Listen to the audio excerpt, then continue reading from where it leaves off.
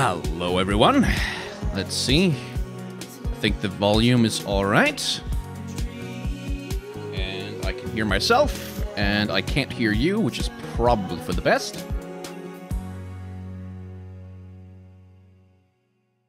I mean, I love you all, but it would be tremendously distracting to have like 100 voices in my head when I'm trying to play a video game. My roommate has graciously agreed to provide me a cup of chamomile tea to help my throat, because, yeah, good lord, Robert's voice is like, I picked one that was tough to do and maintain. Which, you know, it's my own fault, but that is such as it is. How's everybody doing?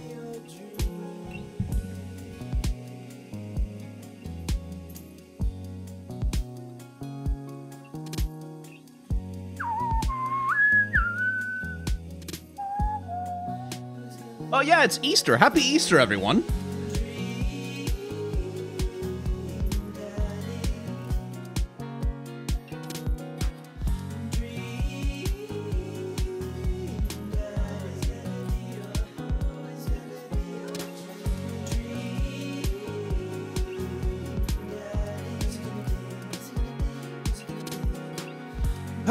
Okay, so I think people have had time enough to show up to find out that this thing is happening.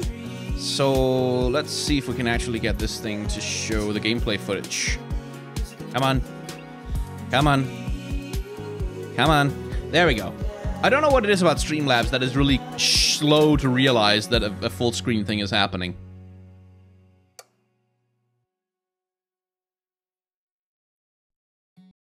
Welcome. You've got dads. I do like the America Online reference there. Like, it's appropriately ancient.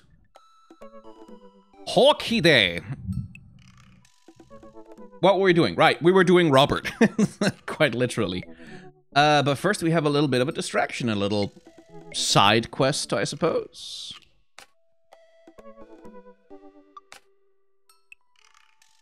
Hey, it's Guyan. What are your feelings about poker?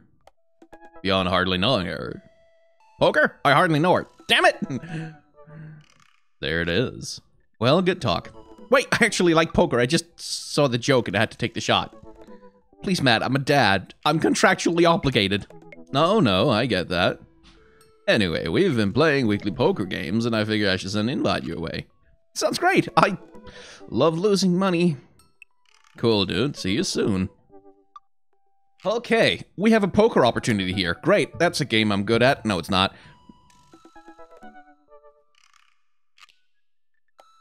Let's warm up with that, and then we'll get into dealing with Robert and whatever the hell is up with him. Seems to be quite a lot, in fact. Oh, wait, hang on. I can't see the chat properly.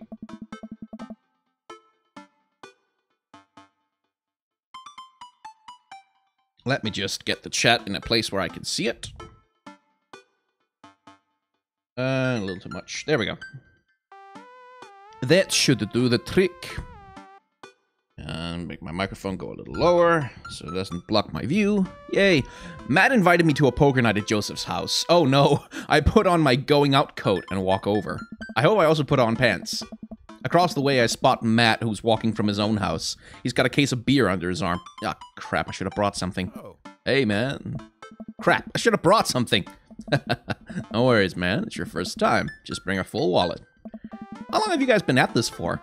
Years, buddy. Just a nice way to keep in touch with the guys. Never really high stakes. I didn't really want to do the Theo voice for him because I kept confusing it for Craig, who was like way more bro, and I couldn't really do the laid-back surfer bro thing at the same time. So we'll do something else for Matt at the moment. We pass through the fence enclosing Joseph's backyard. Craig, Brian, and Joseph hover around the patio, drinking beer and chatting. Robert sits in the corner, brooding as usual. Yeah, he does do that a lot. Sky, I'm glad you could make it. Oh. So am I. I'm psyched to take all your money, bro. You should cover. It was... Just let it brew for a bit. Just like old times. Craig's the I need to remember some voices here. Craig's the resident shark.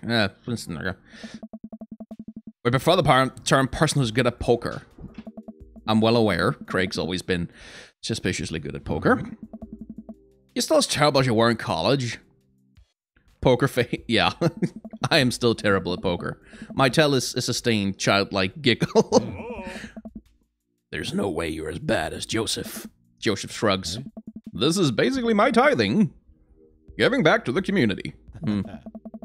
Plus, I'm happy to just sit here and eat all of Brian's snacks. Guess who brought pics in a blanket? Yeah, god damn it, I've forgotten all the voices again. I don't know how I do it every time. Every time. Like, it's not even been 24 hours. Not Craig. Hey, my chassis and granola Angie balls are just as delicious. Everybody laughs, indeed. Let's just get the game going. Oh, hey, chat stopped. There we go. We all take a seat at the table and Matt starts dealing cards. The first couple rounds go by easily as I'm getting the hang of things, but it's obvious that Craig is running the show here. Craig, how did you get so good at this? It's pretty easy. You just start getting a feel for everybody's tell. Like, Matt will scratch his ear. Hey. Brian adjusts his pants when he's trying to lie. Now, wait a second. I think he just loudly nods to the whole room when you have a good hand. Yeah, that's me. What's Joseph's tell? Everything. Literally everything. That man is an open book. He couldn't lie if he tried. Well, at least I have God on my side. See, you can't even say that with a straight face. I've lost the voices a little bit. What about Robert? Honestly, the man is an enigma. Robert raises his glass of whiskey to us in a solemn salute. I think he'd wipe the floor with us if he actually tried. I'm just here because I enjoy the company. Robert pulls out his phone and stares at it. Robert, is that a flip phone? Yeah. Excellent. What are you? What are you, a drug dealer now? Yeah. What do you need? Horse, speed, Tijuana Johnnies. I can get you the street stuff easy, but if you're looking for something exotic or designer, that's maybe 72 hours and a favor called. Maybe I won't need you today. Maybe I won't need it tomorrow, but someday. Oh, I don't really. I think I'm good. Right. Hey. But still, if you got the coin, I got the goods. I dropped my phone in the toilet, and this is a backup until I can get it replaced under warranty. Everyone murmurs their sympathies. We've all been there. We go back to playing. I really gotta stop eating these pigs in the blanket. Pigs in the blanket? Pigs in blankets. I don't know. But they're very good. I think there might be cheese in them. Ugh, I don't know if I got enough to ratio on you this round. You can always bet your firstborn. If you think you can handle another one, be my guest. Brian and Hazel are a handful, to say the least. Buddy, you think they... What the hell was Joseph's voice? Buddy, you think 3 kids is a handful? Try 4. I'm operating at 100% dad capacity at all times. Actually, it's technically 5. Christine saw a commercial for one of those dolls that poop and wouldn't stop asking for it. We ended up getting it for her birthday, but she's so grossed out by the fake baby poop, she makes me change its diapers.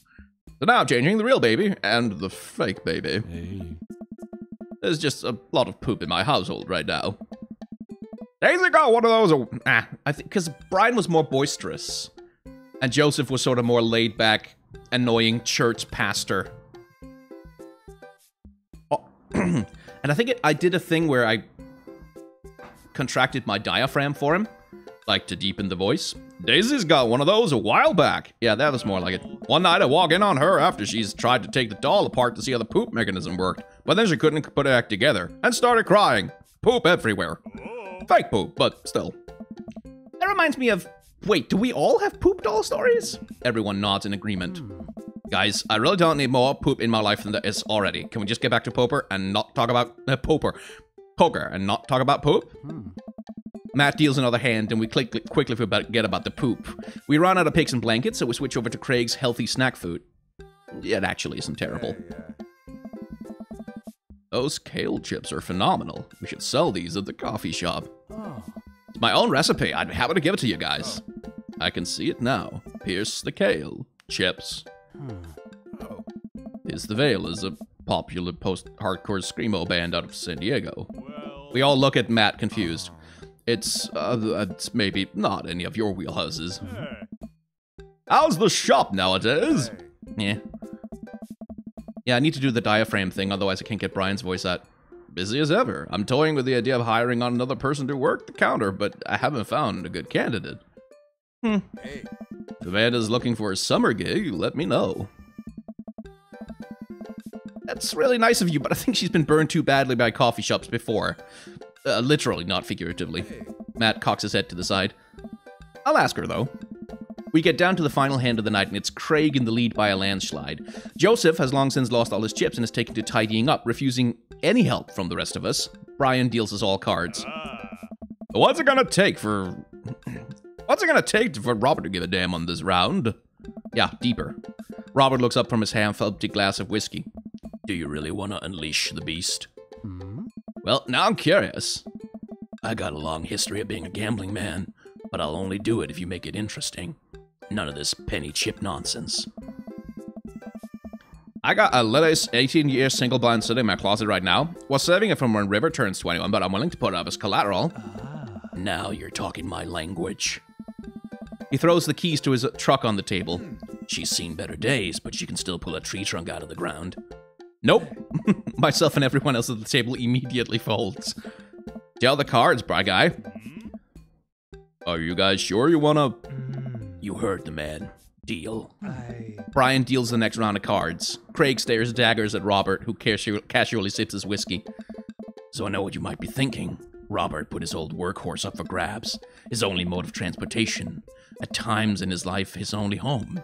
How could he be so sure of his abilities in gambling? I'll tell you right now, Craig. I wasn't always like this. I was a lot like you. Smart, talented, cocksure of my own good luck. Great biceps. But it didn't last long, though. I lost everything in a game of Pai Gow in the back room of a Shenton tea house on what I thought was a 3-day business trip. Everything gone. Clothes, money, identification, you name it. I woke up in a ditch near Shaowei Park and had to make a new life from there. It took me 3 years to beg, borrow, and steal my way back to American soil. And in those 3 years I saw the greatest depths of human fear. Loved deeper than I ever had, and I lost it all. Many more times over. I don't know. I've seen my own death, Craig. I know how to die. It's not like this. Hey, So let's make this more interesting. dude. Robert produces the deed to his house from his jacket and tosses it on the table. Hey. All I have, and all I am. Are you prepared to go the distance? Oh. Craig wipes the sweat from his brow. He studies Robert's face intently, searching for any sort of tell that he can find. I think there's a typo. Yes, thank you very much, Mr. Motorbike Man. I enjoy it when you drive by my window loudly. Thank you. Robert casually sips his whiskey again. I falled. Hey. Everyone erupts. Oh. Fine. The whiskey is yours. And that's why you don't dance with the devil. So what was it? Were you bluffing or did you have the cards? That's for me to take to my grave, fellas. Next week, boys. Hey. Next week. Hey. You got it. Hey. I'll be there. This has been a very relaxing, and I sincerely doubt I will wake up in a cold sweat thinking about it tonight. Keep working on that poker face, Skyen. Yeah.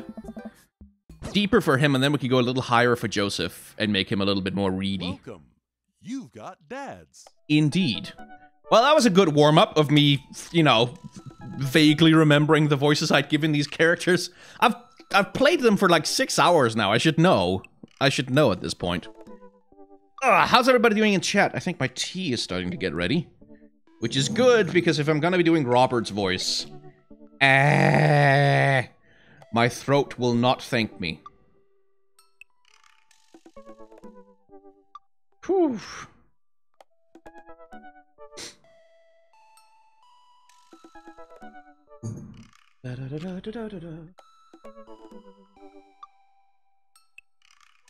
Oh, tea.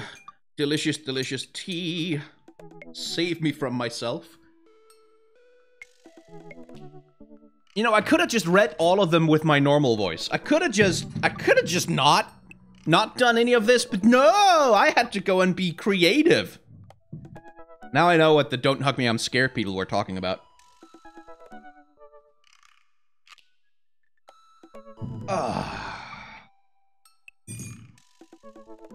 Hot tea. What did I eat today? Some rye bread and some salads and, some ham. A little bit of cheese, some nice brie.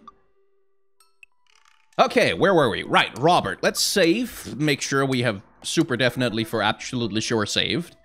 And then I think it's the third date with Robert now, which means things are about to get serious and my voice is about to get hurt. Oh, I should have saved him for last.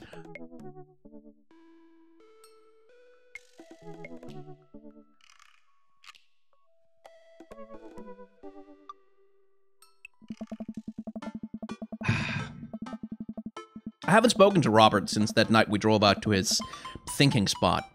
He seemed unusually sober then, like more so than the usual amount of somber that Robert... Yeah, he seemed unusually somber then, rather, that Robert is, which is already a lot. I've been thinking about him, and I hope he's doing okay, but I've been a little reluctant to reach out to him. Skyen. Hey, Skyen. Guess who's getting their drink on tonight? I take a look at my dad book messages. There's a flurry of them from Robert. Yes, it's you. Also me, but mostly you. Sure, why not?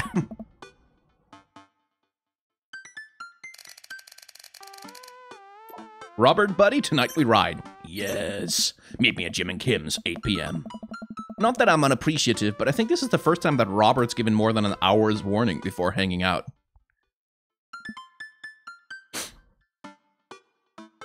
Amanda? Amanda pops her head into the hallway. Music I don't recognize blaring from her room. What's up? I'm hanging out with Robert later tonight. Okay, cool. Robert, who is my friend. I have friends. I'm happy for you, Dad. People enjoy my company, Amanda. Aww. Dad, I'm so happy for your continued development as a human being. What are you listening to? Sad shit. I'm kind of tempted to I don't give a fuck anymore. But I have no choice but to dad. Sad stuff, sweetie. Aww. Holy stuff. Holy stuff, lay off me, Pops. Amanda goes back into her room and turns up the volume of her sad stuff. I put on my going out coat and walk over to Jim and Kim's. I spot Robert leaning against the brick wall smoking a cigarette. As I get closer, I realize that he looks a little different. Cleaner, I guess. It actually seems like he combed his hair and his clothes are less wrinkled than usual. Hey. Hey. You take a shower just for me? I'm working on my relationship with existence. We both stand there for a second and don't say anything. Robert finishes a cigarette and abruptly goes inside. I follow him. By the time I get inside, Robert's already at the bar ordering 2 whiskeys. I spot a booth in the back and claim it for us. Robert slides in and hands me a glass. To toast.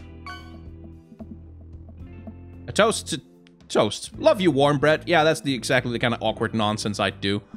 We clink whiskeys and I watch him sip his, rather than his traditional approach of slamming the whiskey back as quickly as possible.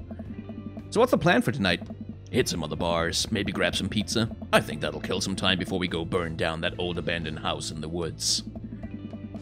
It's definitely not as fun if it's abandoned. Mary pops over the back of the booth, a glass of wine in her hand. She punches Robert in the shoulder. Where was my phone call? Sorry, figured you were busy sinking your teeth into some poor sap. I am. He's right here. I look around the booth to see a guy sitting across from her. He waves meekly. You're replacing me with a new kid? Mary, I could never replace you, whether I wanted to or not.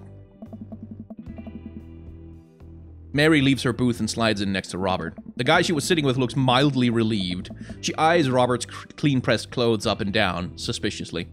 What, you got a court date coming up?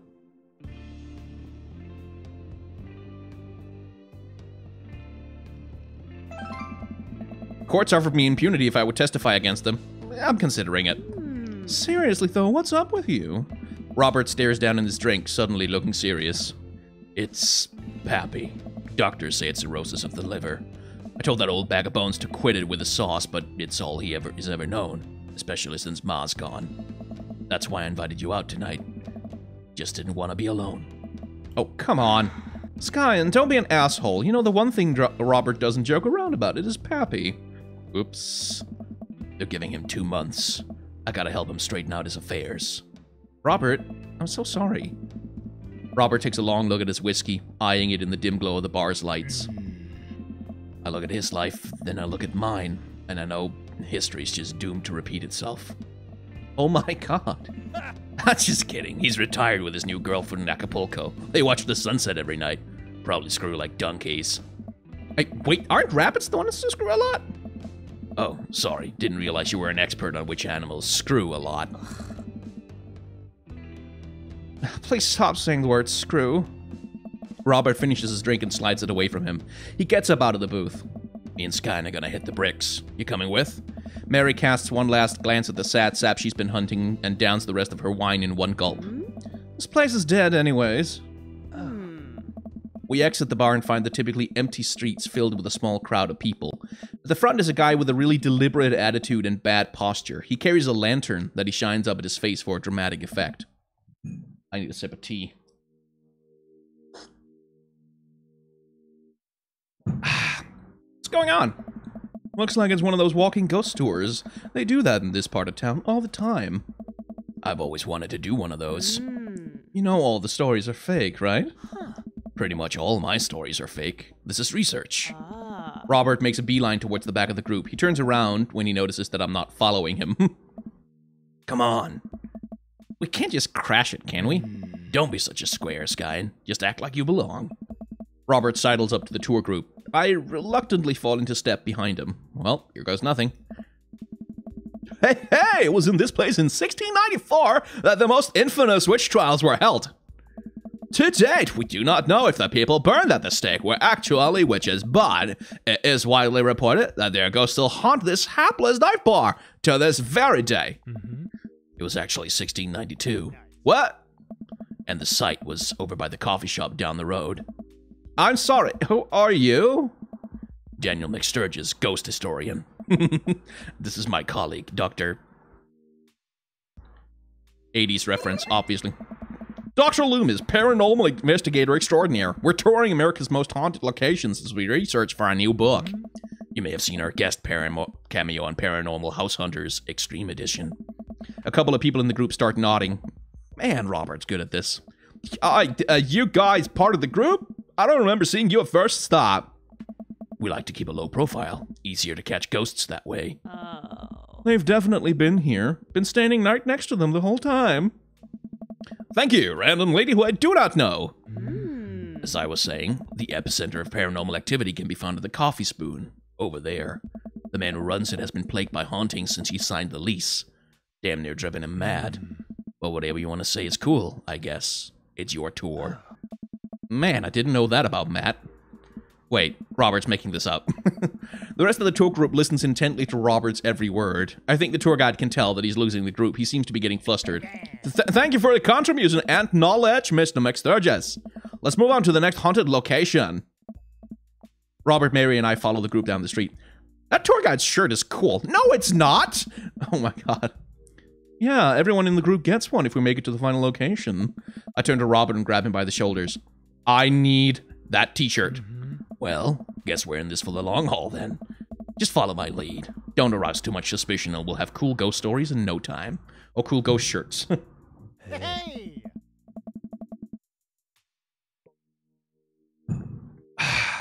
Our group arrives at an old decrepit colonial-style house. That's the good stuff. A quick pause in the tour, but my name is Quinn, but most people on the Ghost Tour circuit call me Tour Master Quinn. I am a DJ, trivia master, and part-time actor. Bang, bang. I do private ghost hunting, events, birthday parties, MC bar mitzvahs, and perform traditional vaudeville in my work. Tour Master Quinn gives out headshots to all of us. His resume is on the back. Well, that's sad. Stage combat experience. Anyway, here's a little bit of history for you all. This was the home of noted American author Dorothy Pembridge, whose prose was wildly popular in the late 19th century. It was in the attic of this very home where she wrote such classics as The Diaries of a Victorian Mistress, Lady Fitzwilliam's Courtship, and The Ghost of Sea Captain Reginald Berkeley. She unfortunately died of consumption shortly after the turn of the century. But several people have reported that on some nights you can see a light from the attic, where the ghost of Miss Pembridge continues to work on her latest bestseller. I guess you could say she was consumed by her work. No reaction from the crowd. This guy needs work on his dad jokes. Actually, consumption is the popular cover-up. Little known fact is, it was a murder-suicide. Right. I'm pretty sure she died of consumption. Sure. And we definitely didn't hire Stanley Kubrick to elaborately fake the moon landing. That's the watered-down, censored version they teach you in school. But if you can't handle the real story, I understand. It's not for the faint of heart. This guy is such a tremendous, spectacular asshole, but it's kind of okay. Can we... I think everyone would much rather hear what this world-round ghost historian has to say. Right, everybody? The group murmurs in agreement. My feelings hurt. This is a topic we cover extensively in our book. Dr. Loomis, would you care to tell this story? Rely on amazing improv comedy skills. How about let's not do that? Yes. Though it's rarely covered in traditional textbooks, Dorothy Pembridge was caught in a fierce rivalry with fellow local author Arthur Livingston Price. Arthur's books were blatant rip-offs of Pembridge's work and consistently sold better. Pembridge was enraged by this and confronted Livingstone Price at his home with plans to end his life. Their bitter feud surprisingly blossomed into a torrid, passionate affair. After many months of secret courtship, Pembridge followed through with her original plan and poisoned Livingston Price in his sleep. Overcome with unexpected grief, Pembridge polished off the last of the poison and died by her lover's side. Reports say that couples who enter this house will no doubt doom their relationship to a bitter end. Man, I should bring my wife here. The entire tour group laughs heartily. I'm kidding. My wife is dead. The crowd gasps. She was killed by a ghost. The crowd gasps again. I'm just messing with you guys. A nervous chuckle ripples through the crowd. The tour guide seizes an opportunity to take back the group and addresses us with some razzle-dazzle. Haha, what an interesting story. Now, I just want everyone to know that the next location is extremely terrifying.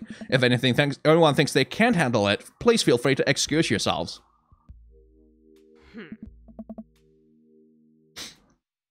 Alright, I'm bored. Mary turns to a young guy looking at his phone and taps him on the shoulder. Hey, kid, fancy buying a gal a drink? The guy looks up at her and smiles. Only if the bar is haunted. Honey, I can show you the most haunted place in town. I think I could exorcise your demons if that's what you're looking for. Don't write checks your dick can't cash, kid. His eyes go wide. Mary salutes me and Robert. She suddenly pulls me into a hug and murmurs into my ear. When you've known Rob for as long as I have, you know when something's wrong. Keep an eye on him for me tonight, okay? Sure, Mary. Good man. Mary pats me on the back and pulls away. She takes the guy's hand and leads him down the street. Take it sleazy, fellas. God help that poor soul. Mary or the kid? Both. Our last stop. This burial ground is such a hotbed of terrifying paranormal activity that I am not even sure where to begin. There's the Welling Ghost of the Wharfman, the Vampire of Maple Bay, or the Children of the Moonlight. What about the Dover Ghost? By this point, the tour guide is clearly irritated with us. What about it? Oh, nothing. I just think it would be a crime to come all the way out to the cemetery, the actual origin of one of New England's most notorious paranormal entities, and not even mention the infamous Dover Ghost. That is not a real thing. That is absolutely not a real thing. I think someone needs to brush up on their paranormal history. I know tons about paranormal history. I know every ghost story in this area. I can't guarantee you there's one you don't know. Robert looks over at me and smiles. Would you folks care to hear the tale of how Loomis and I met? No. The entire group shushes the tour guide. Okay, fine, tell the story. Well, it was a dark and stormy night. I wasn't always a paranormal investigator. Way back when, I was just a traveling grifter, moving from town to town, always looking for my next mark. It wasn't an easy life, but I had fun. Taking from the rich, giving to the poor. Well, actually, also taking from the poor. I had a shaky moral foundation. I happened upon the quiet town of Maple Bay quite by accident, but little did I know that this city has a dark side. Now, about the same time, I was just starting out to an apprentice to a rather famous ghost hunter who was an old family friend of mine. I carried the equipment, operated the EVP machine, all of that. Wade?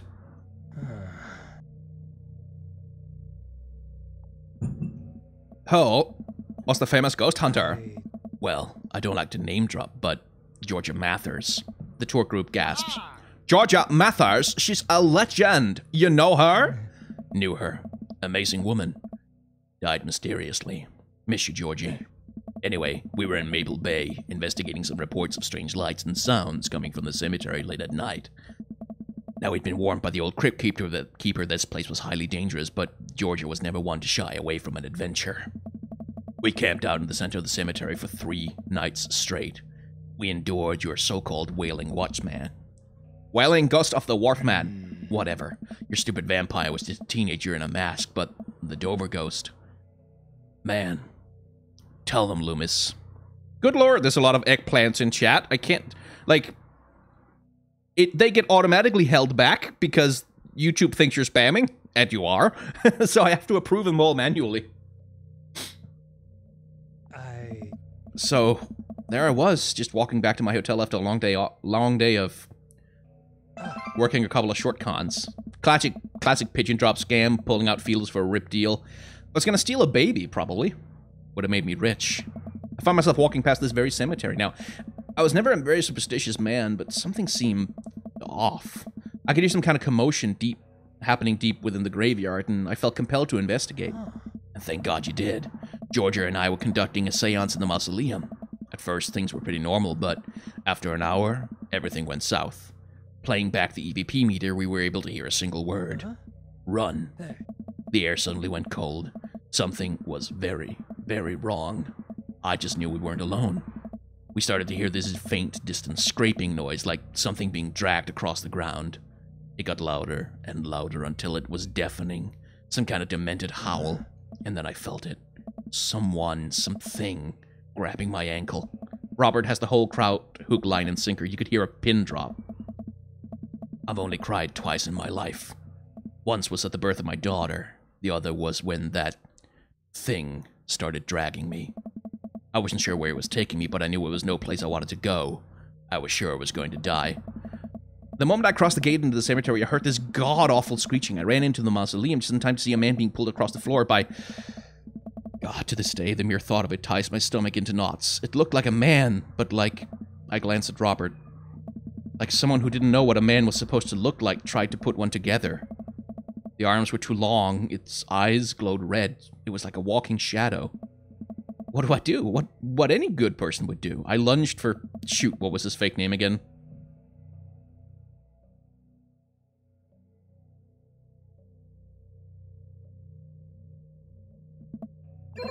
Daniel. Okay, thank God I remembered it. God damn it. This is a quiz all of a sudden. I grabbed his hand and entered into a tug of war with the unholiest of forces. I thought it was going to be torn in half. But I had God on my side. The pocket Bible I always kept on me fell out of my shirt pocket, and to this day, I can remember what passage it opened up to. I mean, maybe it doesn't matter, but Leviticus seems like a bad bet. Let's try Revelations. Blessed is he that readeth, that they hear the words of this prophecy and keep those things which are written therein, for the time is at hand. I have no idea what Robert pulled that verse from. With a horrifying growl, the entity finally relented. Daniel and I collapsed onto the ground, exhausted. We were both covered in blood. That damn creature clawed into my chest. Got me real good. Had to get 16 stitches. Robert pulls down the collar of his shirt to reveal a very long, wicked scar across his pecs. And that's how I got this scar. I followed Georgia Mathers to the end of the earth. We faced exorcisms, demons, poltergeists that threw our equipment across the room, but I'd never seen Georgia so scared. She was never the same after that, and neither was I. Watching what happened to Daniel and Georgia shook my faith, but I came out of that experience a better man, and a better friend, and we've been brothers ever since. The tour group gives us a round of applause as Daniel, Robert, and I share an emotional hug. As he embraces me, I can smell the cologne on his neck. Oh, Robert does clean up good.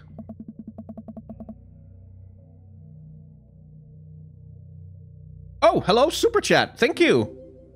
Hey, and it popped up on screen like it's supposed to this time. I saw your live, so here's 5,000 views worth of cash. Thank you very much. Thank you.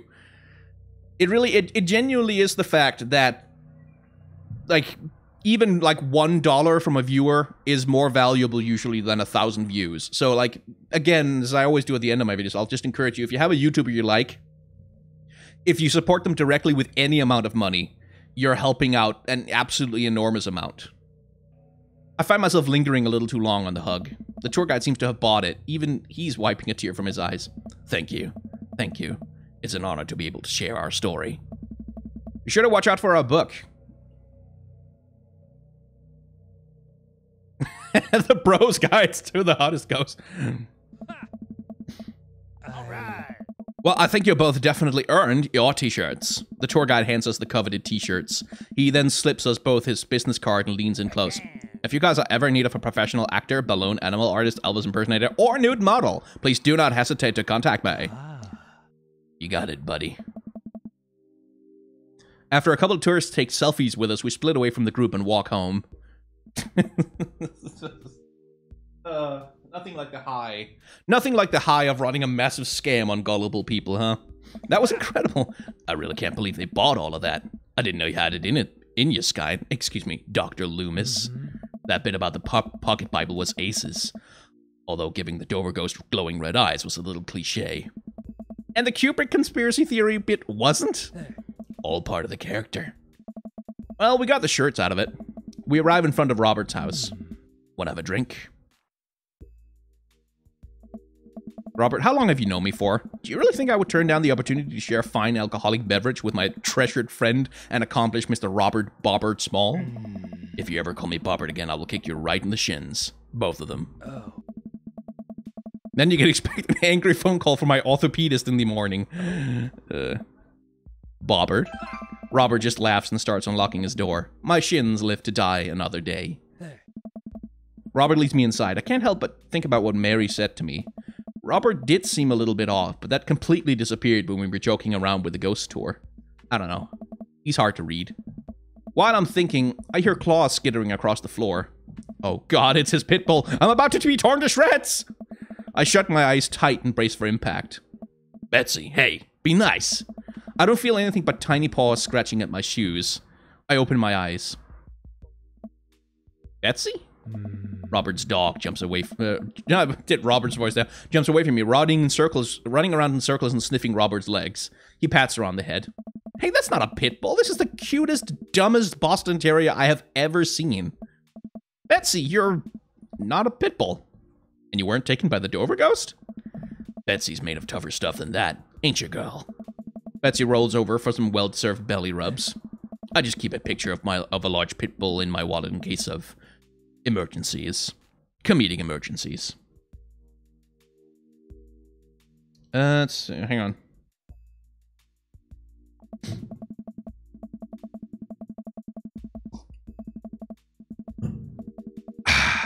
We make our way through to Robert's living room.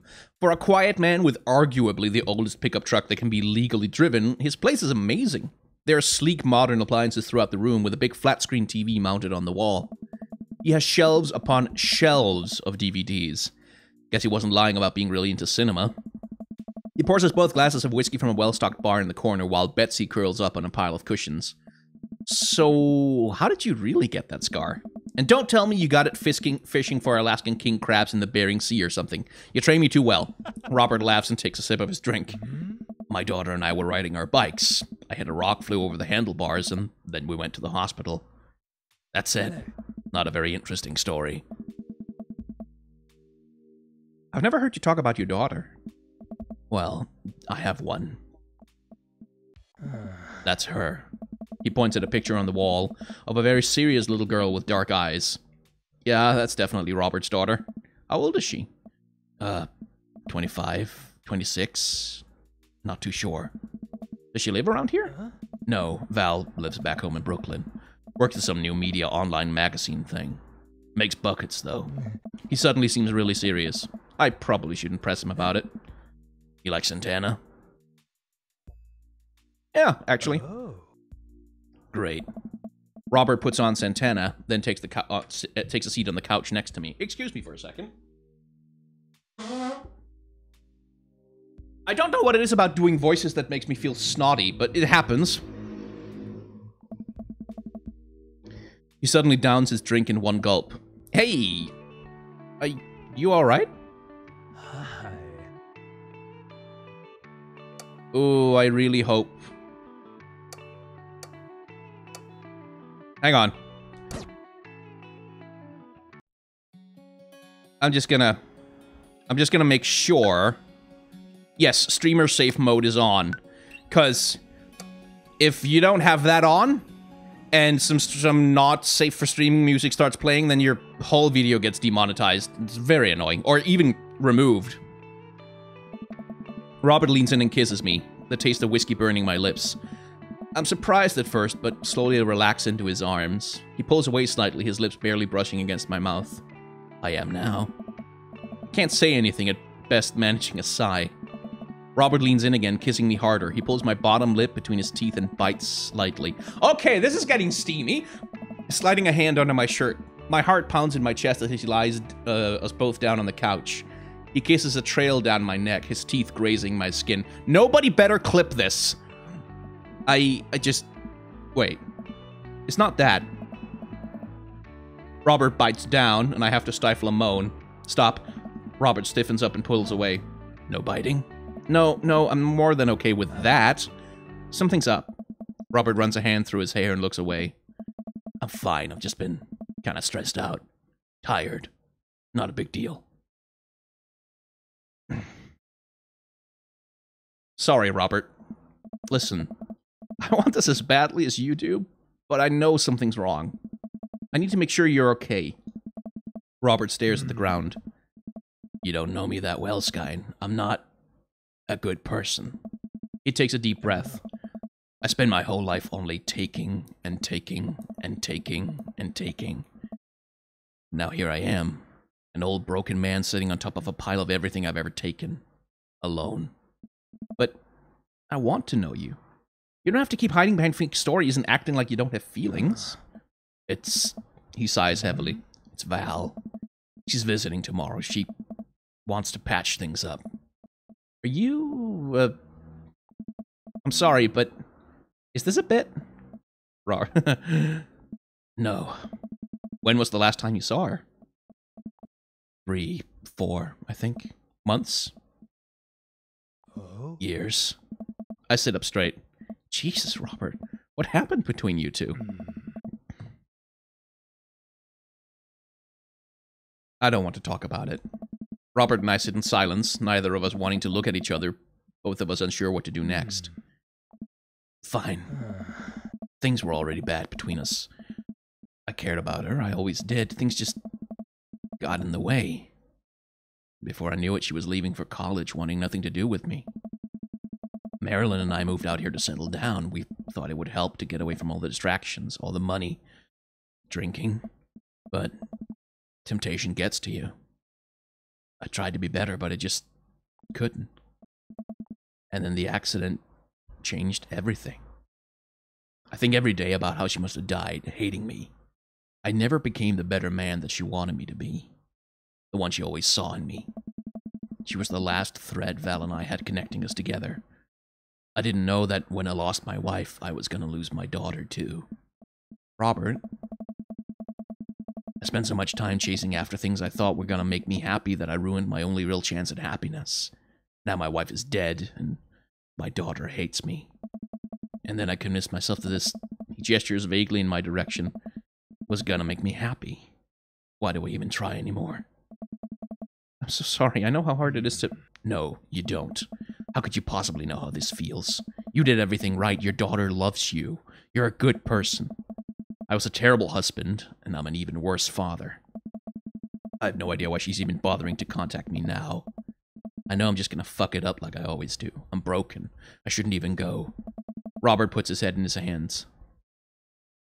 God. It's tempting to say what he wants to hear, but he needs to hear something here. Nothing is gonna change until you do. Robert pauses. He looks at me.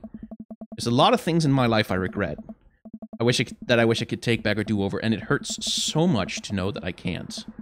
But what I can do, and what you have the privilege of doing tomorrow morning, is wake up and try to be a better person than you were the day before.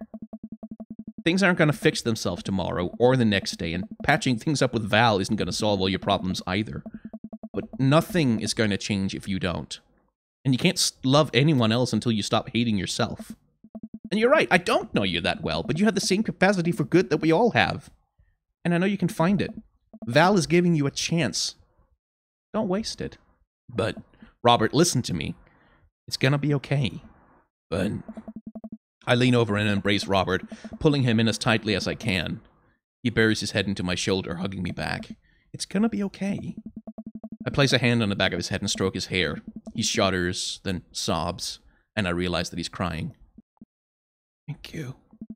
We stay there for a while, holding each other. We both eventually drift off to sleep. Yeah, this game likes to throw curveballs.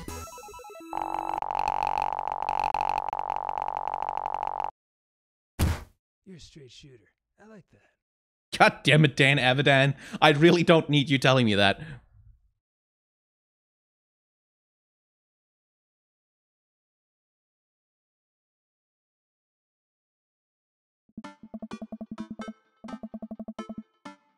Ugh, okay, so now we're back to the surprise party.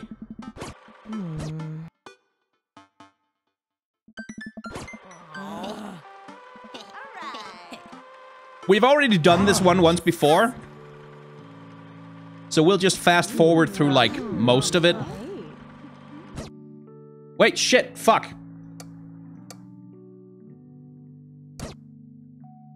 We fast forwarded through too much of it.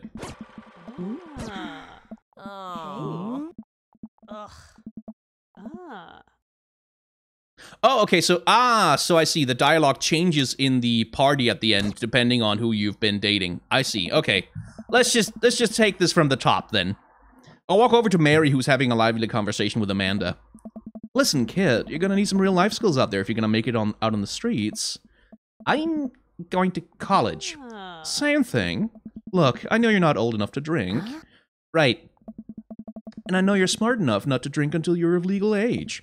Uh-huh. But, hypothetically, if you were to drink, it'd behoove you to drink a glass of water between rounds. Got it. Hypothetically. And if you wake up with a headache, all you gotta do is take a jar of pickles and drink the pickle juice. You're gonna be fine. What's going on here? Girl talk. Mary turns back to Amanda. Now, let me tell you about how to deal with a bad roommate. First thing to know, you get straight A's if they die during the semester. Mary! Relax, it's a myth. Supposedly. Against my better judgment, I leave them be. I don't think I recognize that girl. Oh, she's very pretty. That girl by the snack table. I should go say hello. Hi, I don't think we've met. Oh, we've met years ago. And I'm here for my revenge. You're Robert's kid, aren't you? Spot on. I guess that makes you Skyen, huh? Yeah, it's nice to meet you. I'm glad Robert brought you along. He promised there'd be free food, so it's kind of hard to pass up, and... Look, I don't know you, but can I get real with you for a sec? My old man is a real close book, you know? Me and him, we got a long way to go. You don't erase decades of neglect in a week, but you sure can't get tired of staying angry about it. That kind of bitterness, it poisons you, I think. I'm too young for that. Anyway, lately he's been better. A lot better. And between him shaving for once and how much he talks about you, I get the feeling you have something to do with it. So, thanks. Robert means a lot to me. I'm glad he's getting better. Just keep an eye on him while I'm not around, okay? Or else... What? I'm kidding. Or am I? I don't know why I'm like this. I think it runs in the family. Amanda trots up to the conversation. Hey, love your necklace. And your hair. And just... Geez, your whole vibe is cool. Okay, yeah, she's definitely bi. Good lord. Thanks. I like your jacket. My girlfriend collects pins, too. Oh, this is my daughter, Amanda. Amanda, this is Robert's daughter, Val. Nice meeting you. I hear you're a photographer. Aspiring photographer. I'm going to school for it. Take pictures. Yes? Then you're a photographer. Welcome to the biz. Val hands Amanda a business card. If you're ever looking for internships, shoot me an email. Anyway, I need to go make friends with that woman over there who's dual-wielding wine glasses. Catch you later. Val walks away. She's so cool! She gave me her business card! She touched my hand! Yeah, strong queer vibes from Amanda there. Congrats, you just networked for the first time. I'm a regular business lady now. Quarterly projections, stock markets, synergy! While you're making a fortune as a businesswoman, I gotta keep this party going. Catch you around, Pops. Skyen. Ryan, you made it. Ha! I don't pass up on good Mac. What do you think of the party? It's not bad. Okay, this bit we've seen before. Oh. Craig, hey bro. Oh. Oh. Let's see. Ah. Hey. Oh.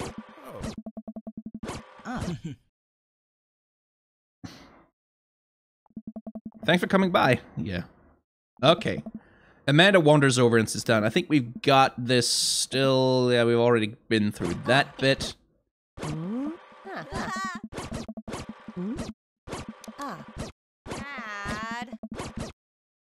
There we go.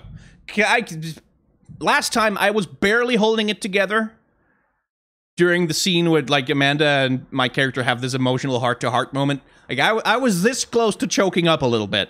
Not doing that again right now. Not at the start of the stream anyway. Well, I say start. We've been going for almost an hour. I glanced over to the back of the yard where Robert is sitting on a bench beneath our cherry blossom tree. He smiles at me. I'll leave you to it. Me and the Emmas are gonna go get ice cream. Love you, Pops. Amanda runs off to join her friends.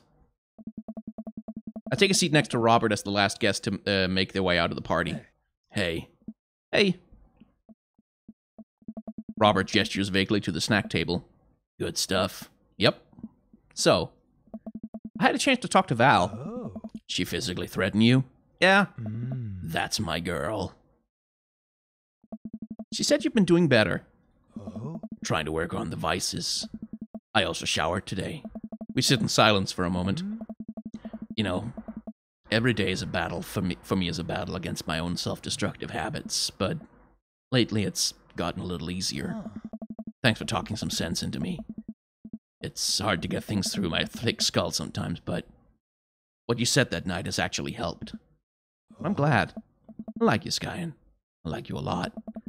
I haven't felt this way about someone in a long time. I lean in and kiss him for a moment before he pulls away. He takes my hand in his. You're special to me, but I have some stuff I need to work on. Emotionally, before I can get into anything romantic with you. You deserve better than who I am right now. I need to be on my own for a bit, figure some things out. Of course. I think what you need right now is a friend, and I'm very happy to be that for you. Did I just get friend-zoned? Well, it's probably healthier. Thank you. That means a lot to me. And if you're ever ready for more than that, well, you know where to find me. Let's hunt ghosts sometime. I would love that. I put my head on his shoulder and we watched the sun slowly dip below the horizon together.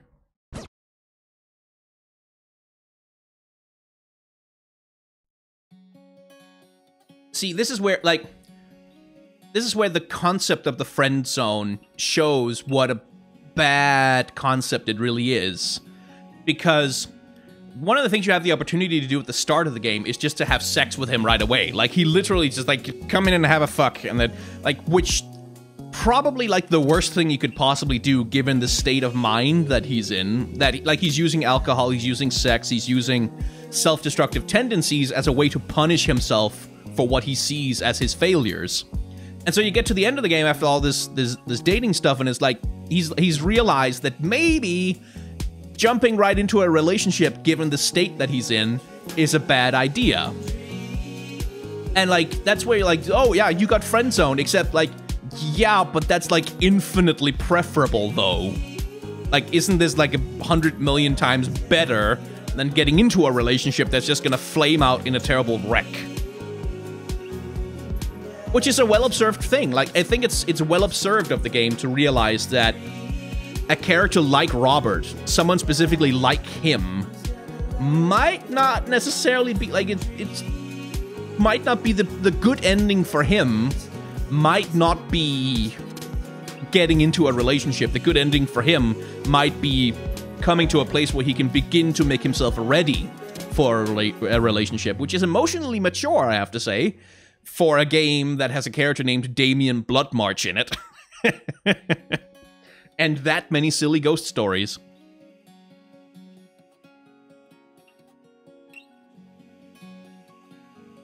But yeah, that was a good route. Like, you only get to spend so much time with the characters, given that there's like a 3-date limit on the thing. But that was surprisingly well thought out as an ending, especially given that the game is a wish fulfillment fantasy. Like, that's literally what it was designed to be. Was to be one big, giant, massive wish fulfillment fantasy. More than anything else. Like, or at least that's how it's pitched. And then yet to have that aspect of it, rather than just fulfill the fantasy in terms of you get to have the hot guy, then it fulfills a fantasy in terms of like having an emotionally fulfilling relationship with someone.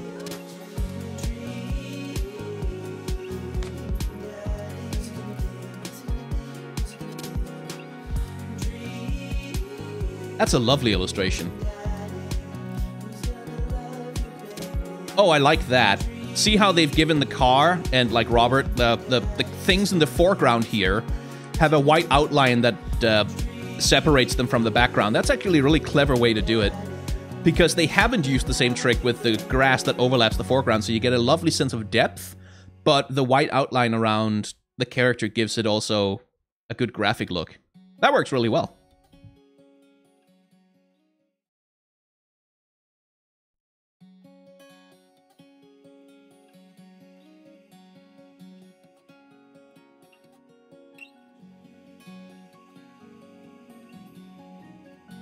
Okay then, let's find a proper save. This one, I think. Welcome. You've got dads. Yeah, there we go. Okay. So that's Damien and Robert out of the way, and now... Well, now what do we do?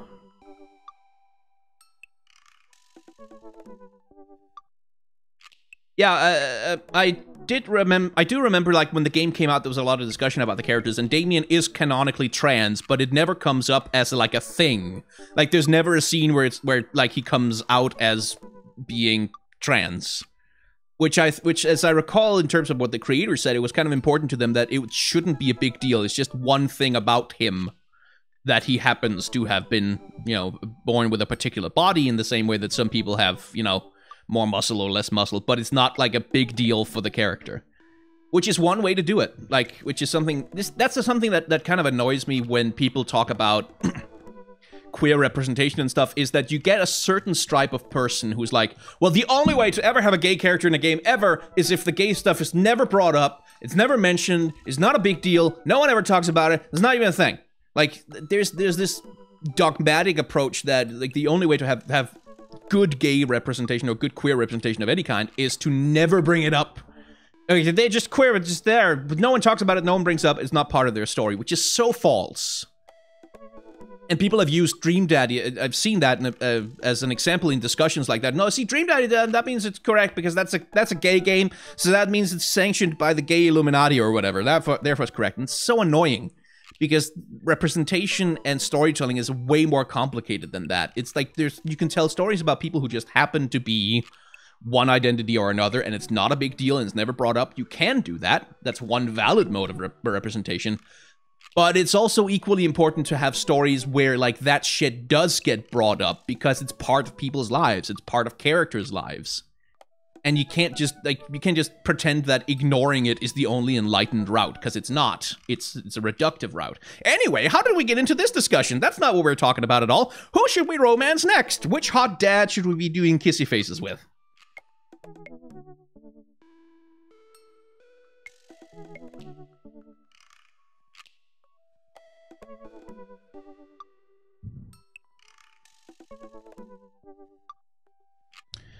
Let's see. Someone recommends ending on Craig, Hugo, or Matt. Works for me.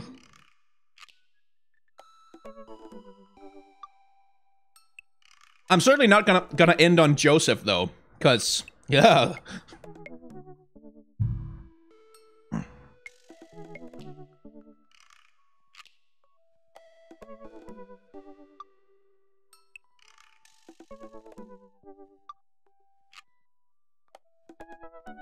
Oh, everyone has opinions. But yeah, I mean, representation is, it's not one thing or the other. It's all of it. Because like you have straight stories where sometimes the characters being straight and being in love with each other is the point of the story. We call those romantic comedies typically, or romances. And then you have stories where it's not even remotely a thing that matters at all, and usually we call those action movies. Right? And that, the only thing that's being asked for is, let's have that, but also for queer characters, or people of color, or, you know, anyone who isn't straight and white. Instead of reducing them down to, oh, you can only tell this kind of story about these characters. It has to include these things or not include those things, and you can't do anything else, is the issue. But anyway. Yeah, let's do Brian. You know what? Screw it, let's do Brian. Just to get him out of the way, because he's annoying as hell, and I want to see how the hell this game thinks it's going to manage to make me like him.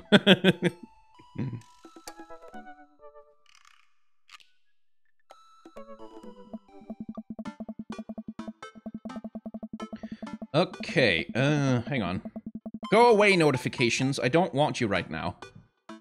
Man, I don't know how I feel about hanging out with Brian more, but it seems like Daisy and Amanda got along really well.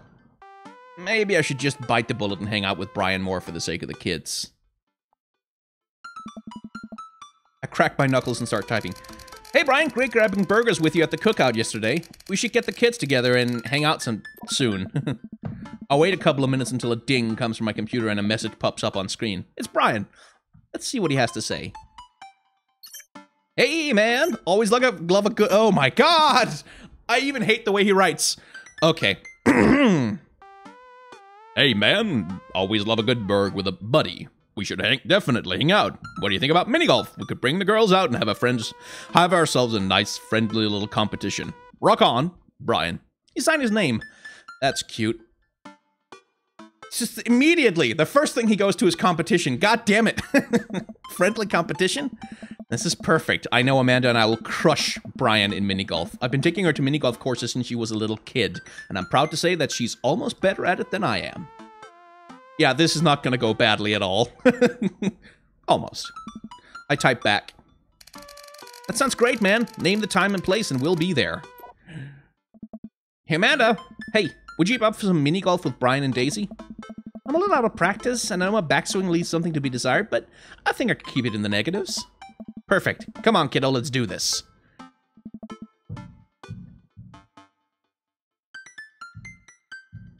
You ready for this? Oh, this is an interesting background. So they seem to have gone for a sort of semi-fisheye lens effect on the mini golf course, which is an interesting aesthetic choice. One that leaves me somewhat disoriented, I have to say. Yes. You ready for this? Alright, matey. I'm as ready as I'll ever be. Why are you talking like that? Because this mini golf course is pirate-themed? I just now realized that we are indeed standing on top of a giant pirate ship in the middle of a putt-putt course. Oh. All right. Come on, pirate dad. Won't you talk like a pirate with me? Arr! Ahoy? Scurvy? I'll make Brian and Daisy walk the plank with my superior golfing abilities. I mean, doubloon? Huh? Come on, Dad. You told me that this was just gonna be some friendly competition. Friendly competition is dad code for actual competition. I need to prepare my mind, body, and soul to defeat Brian on the field of glorious battle.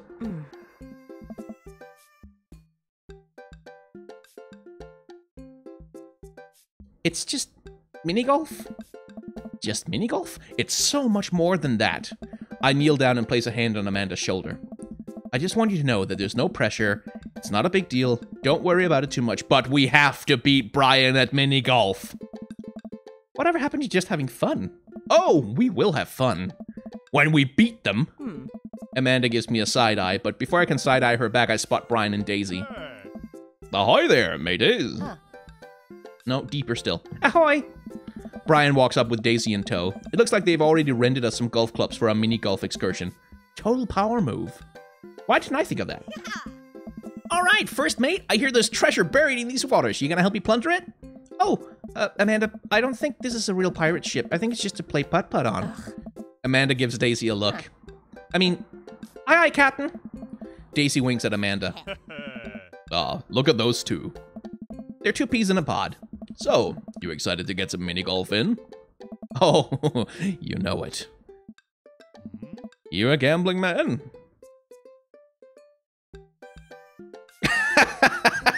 Well, that's laying it on a little thick a little early, isn't it?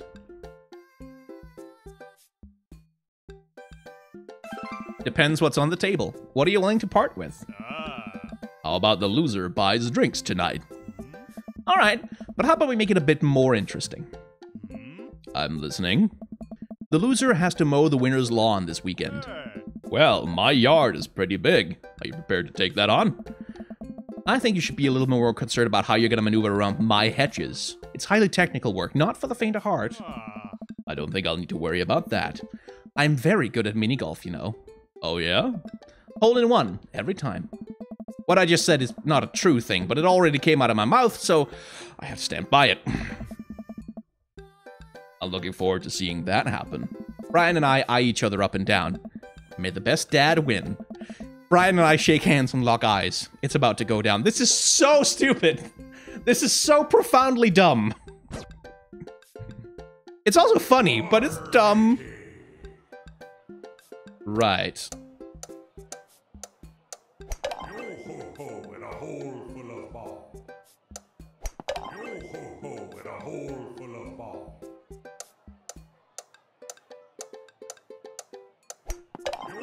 Yeah, it's going okay. For the moment. I think... There. Nice. Yo-ho-ho in a hole full of ball. Ah, damn it. Little too early there. Should have waited. Dead men sink no huts. No! Damn it. It was going so well! You've lost your ball.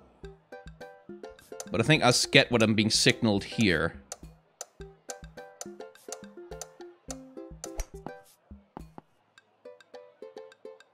Oh, you son of a bitch!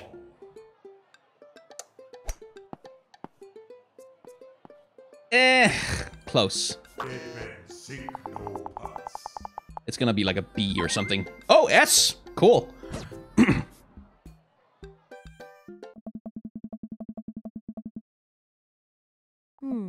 Hey, you having a good time? I'm having a great time. I'm having a fantastic time destroying Brian underfoot. I just asked because your eye is twitching?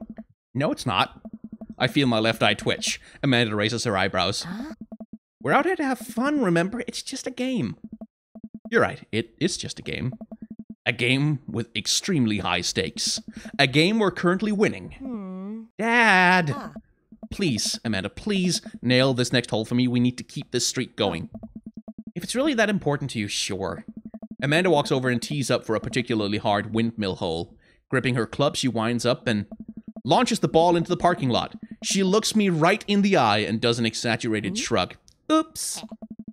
I disagree with her actions, but I appreciate her act of youthful defiance.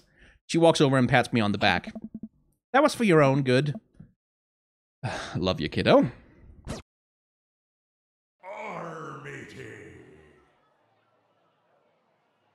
Okay, more of it.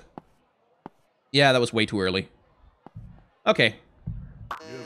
But I don't feel like there's a time limit on it, so...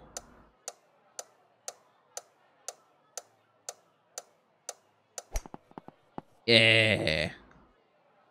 Dead men sink no huts. So that one is... Hang on. There we go. In a hole full of ball. Into the brine. Nice. So for that one, I'll want to bounce it over there, won't I? Yeah, not like that. I was hoping to hit it from the inside, but this thing moves too fast. Into the brine. Those I remember from actual golf courses. They're pretty easy. Or mini golf courses, rather. Come on. Ah, so close. What the hell is this, a pachinko?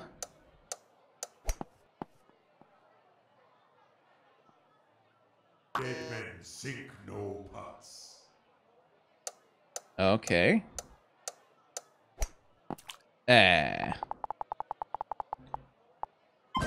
That was still an S, apparently. Somehow. I try to maintain an air of professionalism because there are children present, but confetti cannons are going off in my brain, and someone is placing a wreath around inner me with the words "Best Dad" emblazoned on it. Man, that was some good shooting there, Skyen. I have bested you on the field of battle. No, let's not be that petty. The secret to minigolf is that you have to be really, really good at it. Arr, Daisy, did you have a good time? Yo ho ho, I did.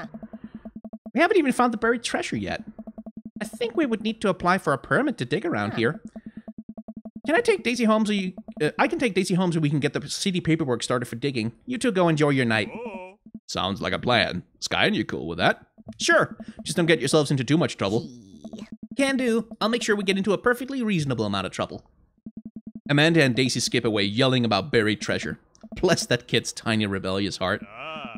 Well, guess we should hit the bar now. There's actually a tiki bar attached to this place. How about that? That sounds like a plan.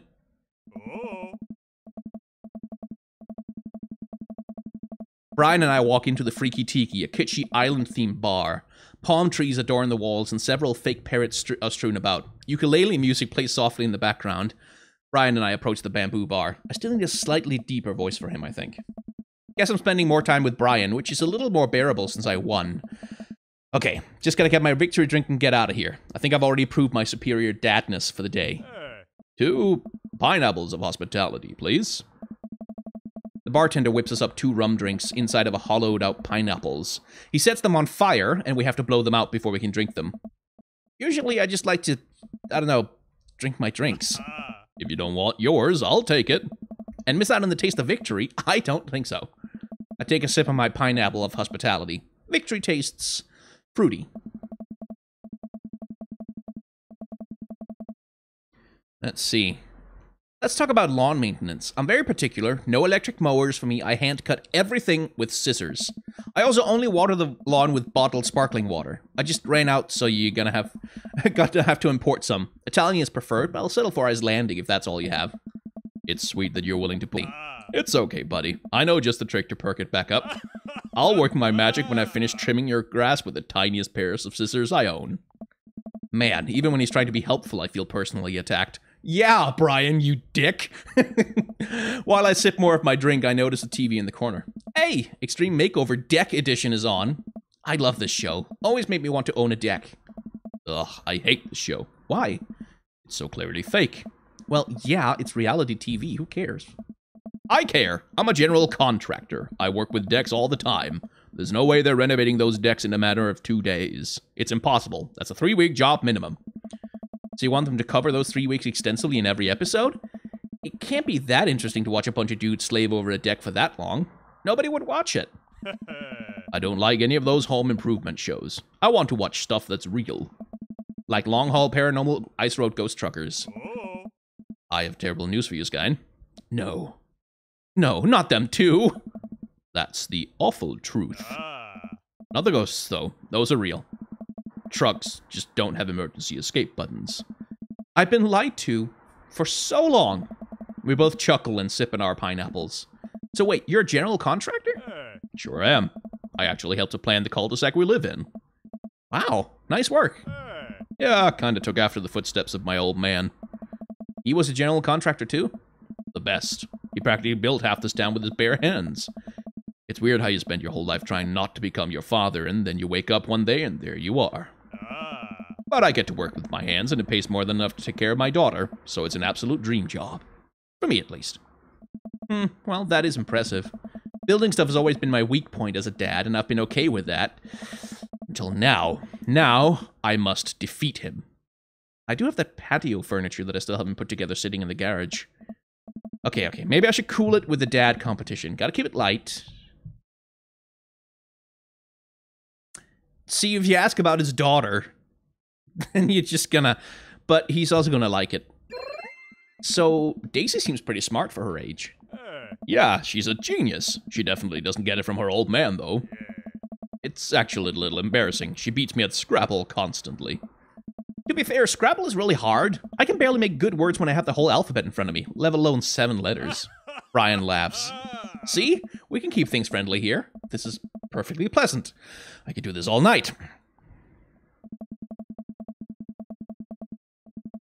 Because I feel an innate need to impress Brian and prove that I'm better than him, obviously.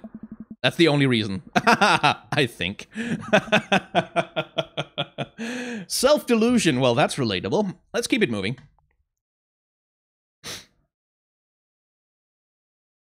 Ask about his dog. Yes, the dog. I want to know about the dog. So, you have a dog? Sure do.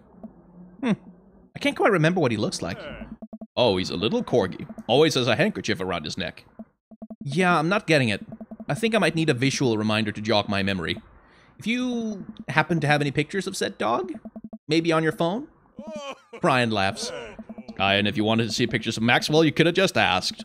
Show me the goods, then. Brian pulls out his phone and flips through his entire album of dog pictures. Oh, yeah, that's the stuff. What a good boy. I look around the room and take in all the kitschy decor, looking for something else to comment on. There's a gigantic fish hanging above Brian and I. I gesture to it. Cool fish. It's definitely fake. What, really? Everything in here is fake. That palm tree over there is just a ficus with plastic coconuts glued to it. I look over. Yeah, he's right. But I almost caught something like that fish once. Mine was bigger, though. Of course it was.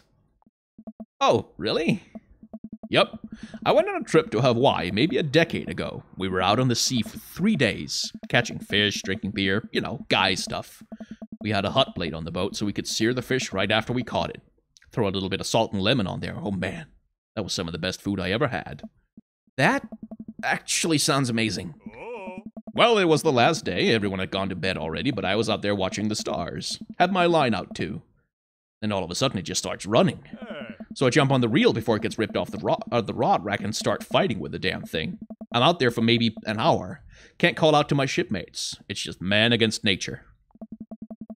Finally, I'm starting to tucker the guy out. I get him up to the surface, and I finally get a sight of it. The biggest marlin I've ever seen. Hemingway-esque. I get it onto the boat single-handedly. And you know what happens next?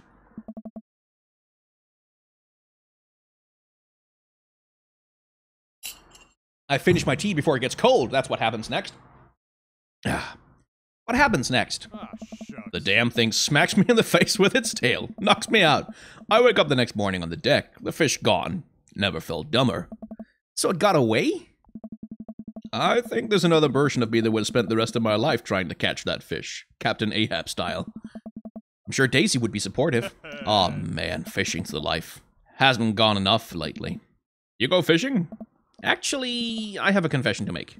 Wait, what am I doing? Why am I having this inexplicable urge to be vulnerable with him? I can't tell him that I'm terrible at fishing. I lean in close. No, god damn it, no!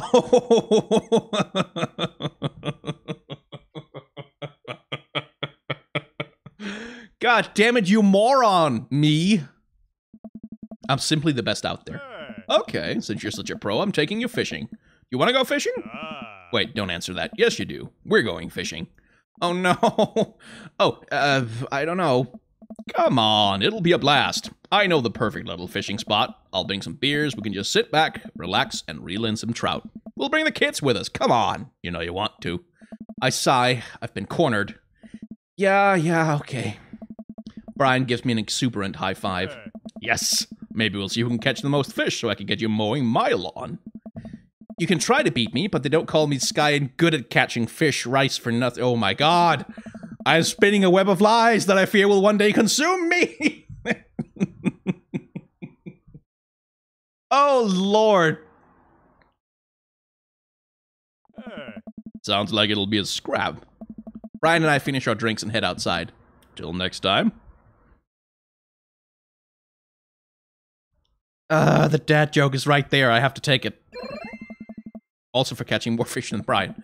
You're krilling me with these puns, Skyen.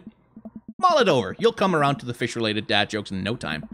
Brian extends his hand and gives me a friendly but firm handshake. I see that competitive fire in his eyes. This is gonna become a whole thing, isn't it? Yeah, it absolutely is. Once Brian takes over babysitting duties, Amanda walks home with me. She immediately plops down on the couch and flips on the TV. So, how was your hangout with Brian? He wasn't too spicy about his crushing defeat, was he? Nah, he was pretty gracious about it. Like, frustratingly gracious. Yeah, how dare that guy have some decency? Come on, Dad, he seems like a neat dude. I think so? I don't know. The guy loves a good competition. But then again, apparently so do I.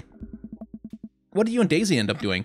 Oh, we hunted for treasure a bit, but Daisy was really adamant about not digging without a permit, so we just watched some documentary about theoretical physics. I put her to bed and then sat around eating Brian's food.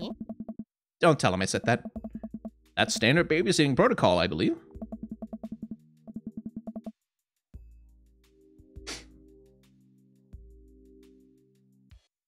Let's see. I really like hanging out with Daisy. She's super mature for her age. Yeah, Brian says she has a hard time relating to other kids. She kind of reminds me of you at her age. Although she doesn't bite people as much as you did. I can't believe I'm finally the cool older kid. Feels good. You gonna hang out with Brian again? That's the thing. He wants to go fishing with me. Oh. I told him I was an amazing fisherman. You hate fishing. I know. I'm kind of panicking. I'm sure it'll be fine. All you have to do is wake up at the crack of dawn and sit silently in a boat in a lake for hours on end. With no promise of tangible reward. Your only companion being the fear and doubt you harbor deep within your heart. Fishing's fun. You'll remind yourself as the world darkens around you and you wonder if it's really you staring back at yourself in the lake's reflection, or simply just the abyss. Yeah, laugh it up, Amanda. You're coming with us. Oh. It is my constitutional right to outright refuse this order. Daisy's coming too. Well, I bet I could convince Brian to bring his dog.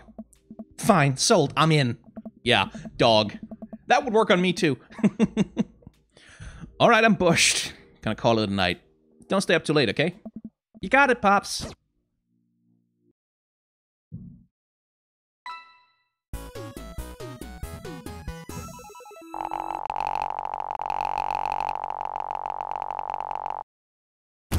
You know what? Let me mow your lawn this weekend. Okay, that sounded like innuendo. You've got dads. Indeed. Oh, hello. Side quest! Ugh.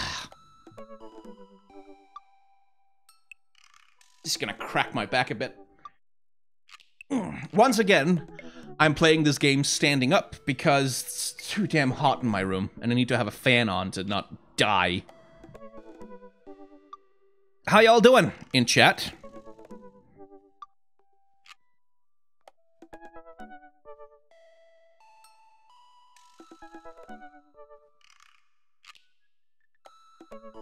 You're discussing favorite dads.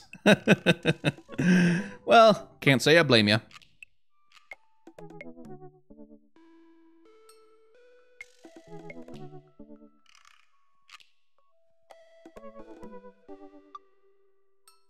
Okay. So, side story then. Oh god, I have to remember Hugo's voice again. What the hell was Hugo's voice? I got it right yesterday. Hey, are you up to anything? Because it's American and it's nasal. And the jaw is forward, so... Are you up to anything tonight?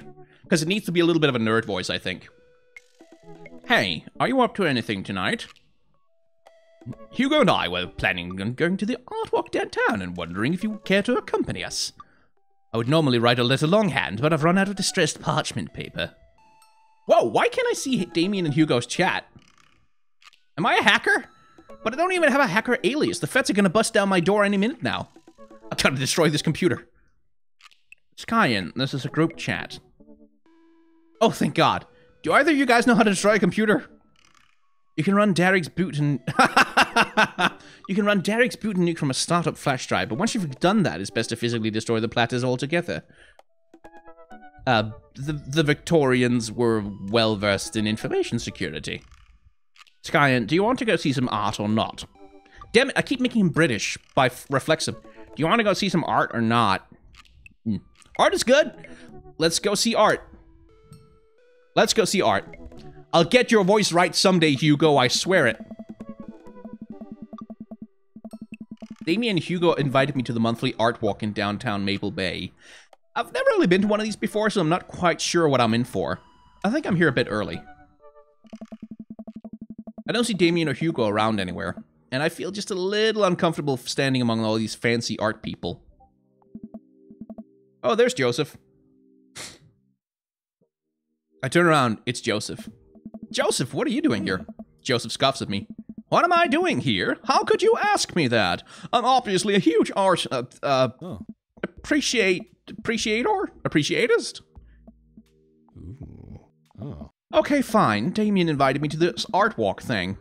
I'm guessing he invited you too? Yep. Admittedly a little out of my depth here. Oh. Thank God, I thought I was gonna be the odd one out. Are you allowed to say that? Say what?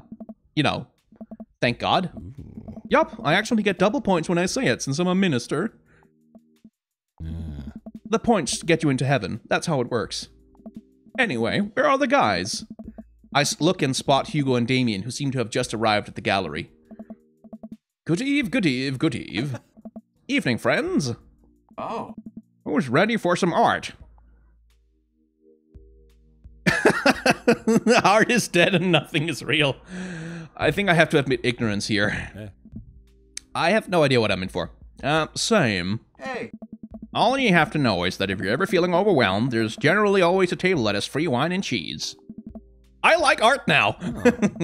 I've got the table in my sights. Now you'll excuse me, I'm gonna go help myself some tiny wines. See, I'm hungry right now, so cheese sounds really appealing. But seeing Damien be weird and awkward in public with Hugo would also be quite fun. Plus I get to practice my Hugo voice, so that it's finally ready for when we do the route with him.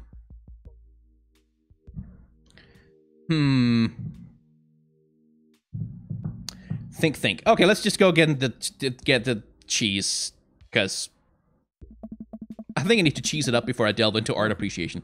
Good idea. Appreciating art does burn a lot of calories. Gotta carb up on these crackers. Joseph and I sidle up to the snack table. There's a pretty nice spread of little plastic cups and white wine, some crackers, grapes, and cheese. Oh. This is more my speed. We eat a couple of cheese cubes in silence.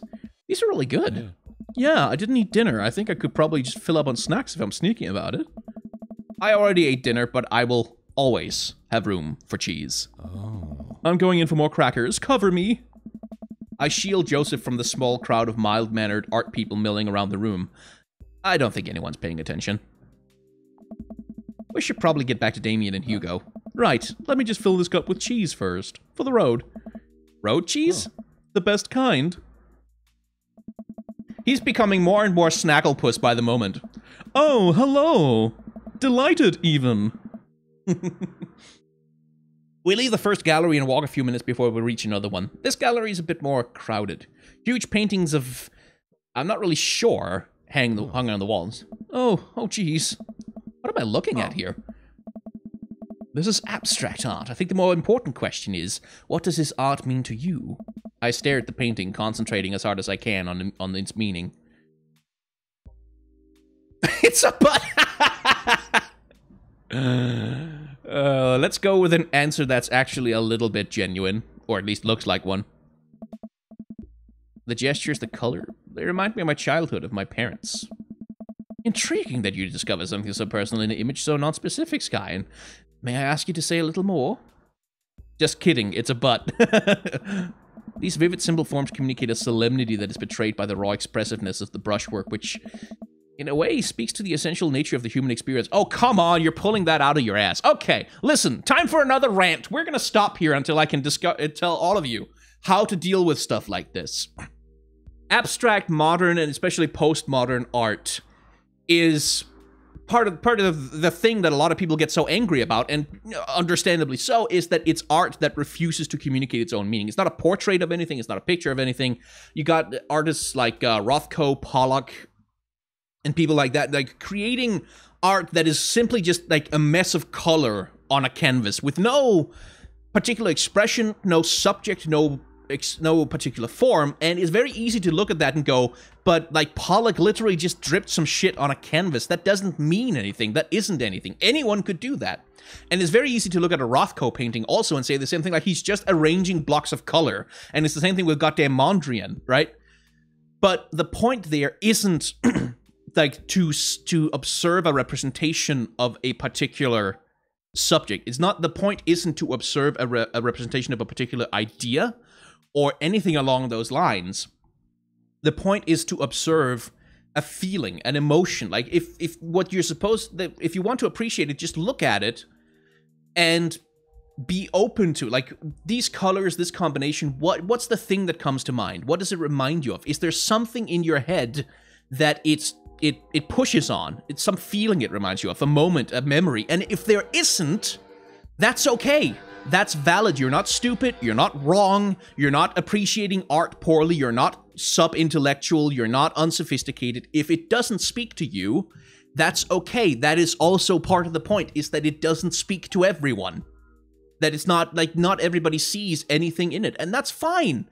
It's completely fine. And the trouble with art snobbery is that there are some people out there who's like, oh, you can't appreciate this painting. Well, you must be intellectually deficient and stupid and unsophisticated, and I alone have the sophisticated human soul who can appreciate true art.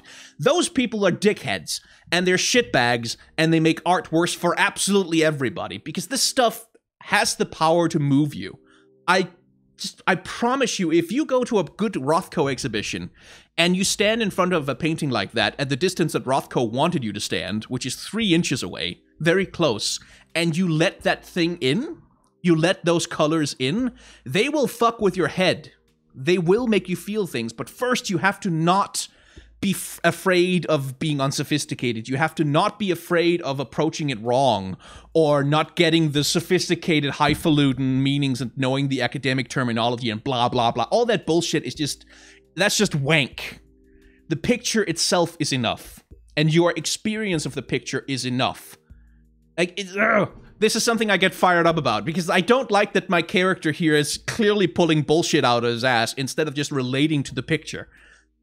Anyway, let's move on with the actual thing. The scars left by the passage of time and the turmoil of contemporary life are both contextualized and deepened by the rose-colored echoes of pre-Oedipal consciousness. Oh my god! Next time I get an opportunity, I'm just gonna say it's a butt, because that's more honest. A butt is more honest, honestly. Slow down there, Sky, and do us a favor and keep it simple. It's a butt. Thank you! Yeah, that's definitely a butt. While a valid assessment, I can't help but feeling your initial judgment may be closer to the artist's intentions. Maybe you're underestimating how much the artist liked butts. You are a servant of the Lord. We are all God's creatures, even butts. Comparing this piece to the artist's body of work, I'm pretty sure this represents the sense of isolation he feels creating traditional abstract artwork in a field that's rapidly moving towards digitization. Wow, how do you figure that? That's what it says on the placard. Oh. Let's look at a few more of these. We walk around the gallery sampling some more of the artist's work. I almost hate to say it, but abstract art is kind of growing on me. It's interesting that the artist chooses not to let their work be defined by... what's the word? Realism? Realism. As we're looking at one of the paintings, a patron scoffs loudly. Pfft, I could do that. Excuse me? What? Hugo, not here. No, come back here. The patron walks away, not noticing Hugo fuming right next to him. You say you could do that, but you didn't. You don't seem to have the intellectual depth or artistic skill to execute a piece of a fraction of as impressive. To execute a piece even as fraction as impressive as this one. Oh, Hugo, after my... I'm just disappointed. Art is the truest expression of the self, and it seems like your self is bad, so your art would be bad.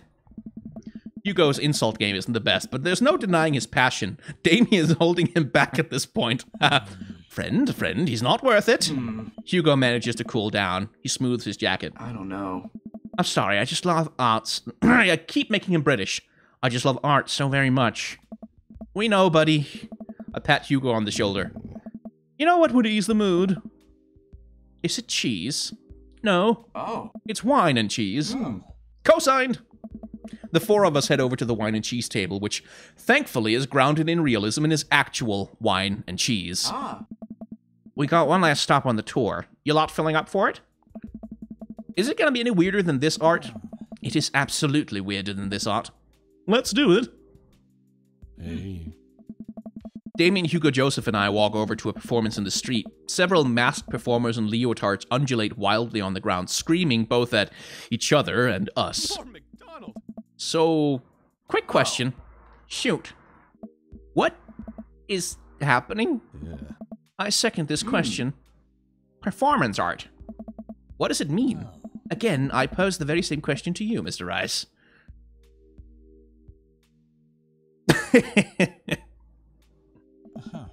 They really like screaming. And that they do, but I'm not sure if that encompasses the whole of their performance. What do you think they're trying to say? I believe it's less about what they're saying and more about why they're saying it. I think there's something special about performance art. With almost every other form of art, music, painting, photography, the artist uses their medium as a conduct for their emotions. With performance art, the medium is the artist. It's the purest expression of raw human emotion. It's art as catharsis. That's beautiful, Damien. So, what you're saying is, if I start making really loud fart noises right now, it's art as long as I, like, really mean it? Damien fixes him with a hard stare. I was gonna start making fart noises, but based on the look on your face, that joke isn't gonna play well with this crowd. Oh. Wise. Oh. We watch the rest of the performance as earnestly as we can and clap politely after the dancers scream their way off stage. Ugh. I think I'm all arted out. Agreed. We all decide to walk home together. We make our way back to this cul-de-sac, tiny wine and tiny cheese sloshing around in my stomach. I think what I've learned tonight, and not just what I've learned about art, which was nice and extremely informative, but I think what I've learned tonight is when you put a bunch of tiny wine and cheeses together, it eventually becomes regular wine and regular cheese, followed by too much wine and too much cheese. And the tiny cheese lulled me into a false sense of security. I felt safe with the tiny cheese. Wax wings too close to the sun. Cheese wings? Those would melt in the sun too, and I feel like it's more appropriate imagery. Plus, it'd be delicious. A nice Emmentaler, possibly. Hey, if you guys were painters, what would you paint? I actually dabble in oils. I mostly paint landscapes. I'm not very good, but it's a nice way to pass the time. Oh. I think I would focus on personal portraits of people in unique professions, like, for example, luchadors. I think I'd paint boats. No, wait, that's not Damien. I think I'd paint... I think I'd paint boats, seascapes, maybe some lighthouses even. Mostly boats. Really? Yeah, I'm surprised you're choosing boats in favor of the long history of religious imagery in artwork. What? Boats are cool. What about you, Skine? Let's go with food artistry. I'd probably do still lifes of various foods, bowls of fruit, maybe some bread in there. Would there be cheese involved? See, I thought about that, and no. I can't stare at a pile of cheese for 8 hours without eating some of it, and that would ruin the whole thing. Excellent point. We finally get to the cul-de-sac. All right, boys, good art. Good art. Agreed. See you guys around? Whether you want to or not, we're all neighbors, after all. I made Joseph British there. Good lord, when there's 4 of them, I keep mixing up the voices. I head inside to deal with my inevitable cheese over. Welcome. You've got dads.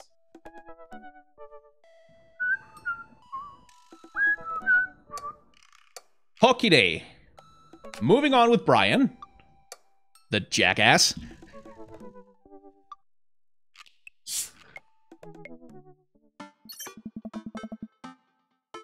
Alrighty.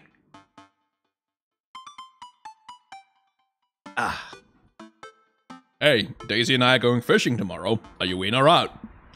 Oh no, I've been dreading this day. I accidentally boasted about my abilities as a fisherman to Brian, and now he's challenging me to another dad-off. I've been doing my fishing research online, but I'm nowhere close to being an expert. Still, though, I have to accept. I type back to Brian.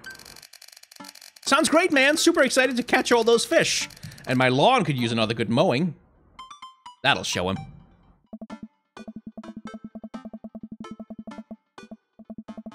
Just a sec. You're gonna hear a weird noise.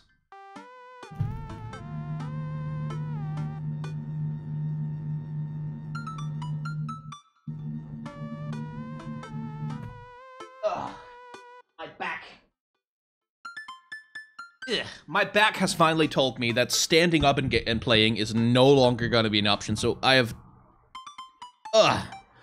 I have lowered my desk back down, and we'll keep going in a nice chair. Brian responds back, letting me know that tomorrow he'll pick us up at an hour I had previously forgotten existed. Man, that's gonna be a rough start.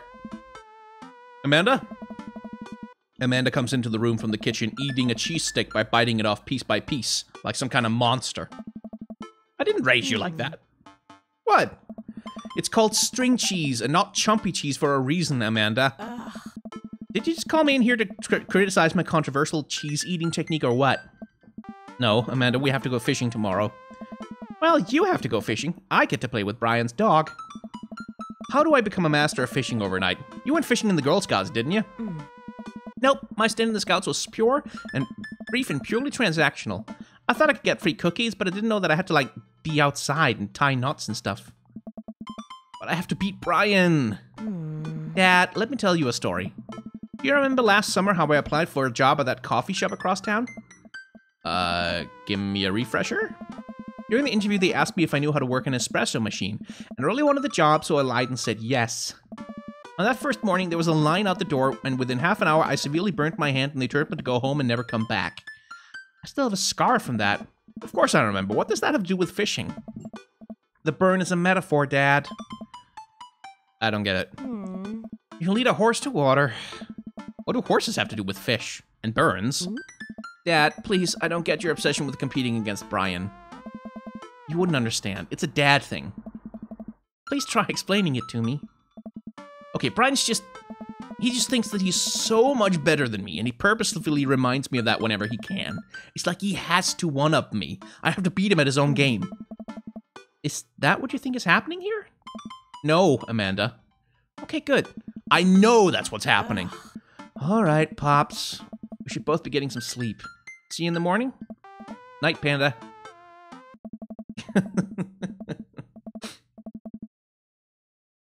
Oh, boy.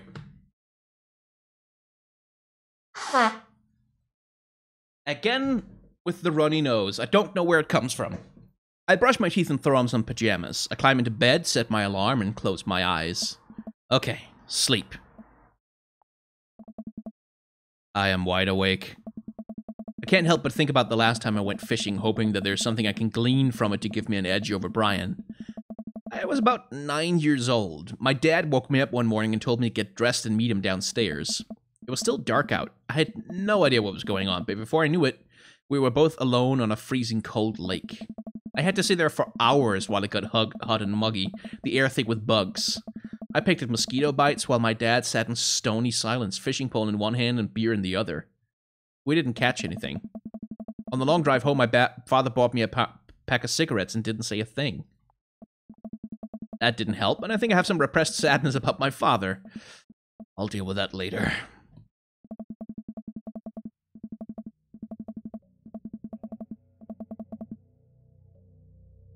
I'm sitting on a boat in the middle of a body of water.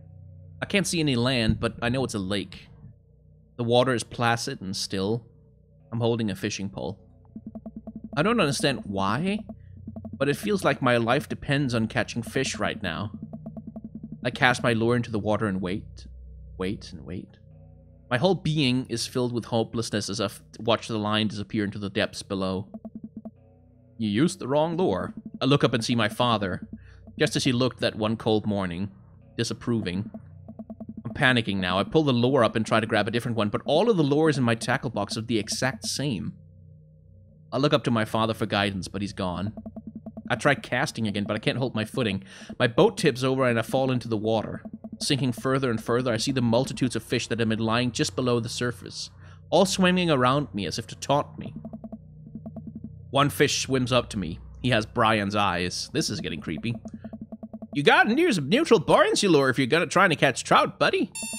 I jolt awake to the sound of my alarm. It's fishing day. That would explain the weird dream. I groggily slip on clothes and get ready. Where the hell did the chat go? God damn it, YouTube. Thank you.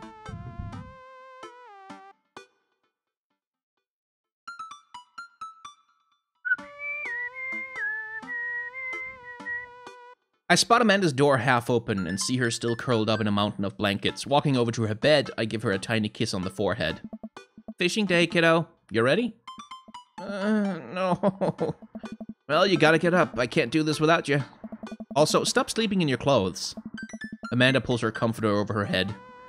Never. Amanda, I'll get up in a minute. Alright, Brian should be here in 20, so you better not just go back to sleep. Amanda sticks her hand through the blanket to wave me away. I leave her room and make myself some coffee and another cup with lots of cream and sugar for Amanda whenever she gets up. Amanda eventually wanders in and chucks her coffee while I do word jumbles. I hear the doorbell ring. That must be Brian. Still rubbing our eyes, we walk outside to see Brian. He's decked out in fishing gear. Daisy's falling asleep next to him. Early bird gets the worm, buddy. You ready to fish? I was born ready. My eyes narrow in on Brian. It's a good day to die. Hop on in, guys. Let's get this fishing party started. I walk over to the driver's side door and open it. Brian's dog immediately hops into the driver's seat, wagging his tail furiously. Can I see your license, sir? Maxwell, let Skyne sit. Maxwell obediently hops into the back to cuddle with Daisy. Amanda settles in next to Maxwell, and Daisy immediately falls asleep. Yeah, the Discord noises are from my laptop, which I've also got in front of me. Let me just turn that off. You ready for an adventure? I'm ready for glory! I struggle to stay awake as we drive to the outskirts of town. Country music plays quietly from the radio as I watch trees pass by. So where exactly are we headed? It's about an hour north of here. Little spot I've been going to since I was a kid. My dad used to take me up there all the time. I don't think anyone else knows about it. I brought everything we need so we can catch some trout, have a nice little fire, and enjoy the nature. My fishing pole is in the shop, getting it tuned up. Do you maybe have an extra I could borrow? But of course. It's probably not as nice as it sounds like yours is, though. Right. I am digging a hole here. I stare out at the forest lining the highway. The sun is just barely over the horizon, scattering dusky pink light through the trees. For a split second, I spot a deer grazing on the side of the road before it leaps back into the brush. After a nice quiet drive, Brian eventually tells me to pull off the highway and onto a dirt road. The car bumps along until we reach a clearing that opens up onto a magnificent lake. Well, here we are. I step out of the car and help Brian unload our gear as Maxwell runs around us, barking. The kids wake up and wander to the shore, where Daisy tries to teach Amanda how to skip rocks. Brian and I carry the tackle boxes and cooler down to the edge of the lake, where he has a canoe waiting. Ah, great, it's still in one piece. Hold on, help me out with Maxwell. I help Brian place a tiny dog-sized life vest onto Maxwell. Alright, your turn. Brian hands me a lime green life vest.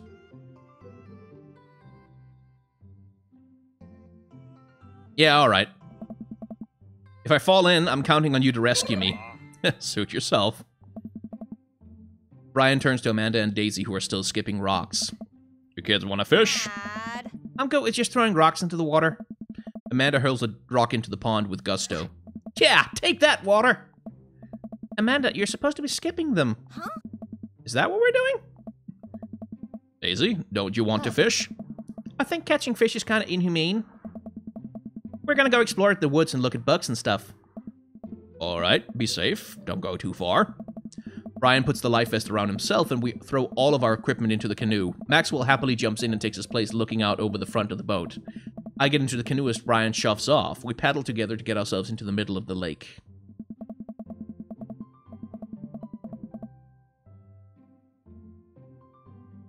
Most freshwater... Oh, it's Brian talking. Most freshwater fish usually feed at dusk and dawn, which is why I had to get you up so early. Yeah, I know. That's pretty common fisherman knowledge, after all. Fisherman knowledge that I am knowledgeable about. Still a gambling man. You know it. Let's see who can catch more fish. You can catch more than one? You can catch more than one? Oh, that was not him. That was the narration. Sounds easy enough to me. What's on the line? Besides all the fish I'm gonna catch, obviously. I was thinking something a little more high stakes than mowing the lawn. Custody of our children? More than that, let's say. If I win, I get your weed whacker. The Whackmaster 2000. That's a limited edition! But, if you win, you get my pole saw. The Reach and Cut 3000. The cordless version? That's the one. Shit, the Reach and Cut is state-of-the-art. My weed whacker is a prized possession, but there are those hard-to-reach branches at the back of the yard that have been begging for a pruning. You're on. We shake on it. I suddenly remember that I don't know how to fish. My foolish fatherly pride will one day be my undoing. I watch as Brian ties a lure and does some stuff. Does some stuff I can't quite follow with his fishing pole. He casts into the lake. Oh boy. Now I have to do that. I stare down at the tackle box and the pole in my hand. Insult the fish. Let's just put some bait on the hook. I fish a worm from the styrofoam container that Brian brought. It's slippery, but I think I can get it onto the hook if I just focus. Oh god, I'm bleeding. Oh god, the blood's everywhere. The worm is not on the hook.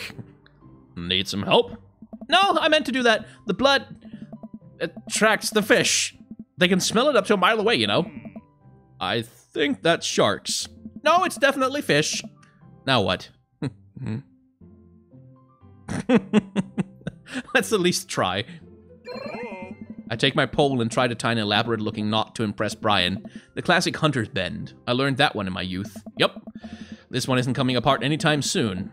With this knot, I will cast my heavenly line upon the unsuspecting water and deliver unto us a bountiful harvest. I look over to Brian. He doesn't seem to be paying attention. Let's cast this sucker. I pull my rod back and launch the lure as hard as I can. And the lure flies off the line and sails far, far away, landing in the lake with a loud sploosh. Sorry, I judged the wind speed wrong. This cold air drives the pressure down. Go ahead and take my pole. I know it's hard switching to a new pole you're not used to. I'll fix up another lure. Brian hands me his pole with a smile, and I just sit there feeling like an idiot. Yeah, you should, you moron! God damn it. I can't really relate much to this particular storyline because I don't have that competitive streak.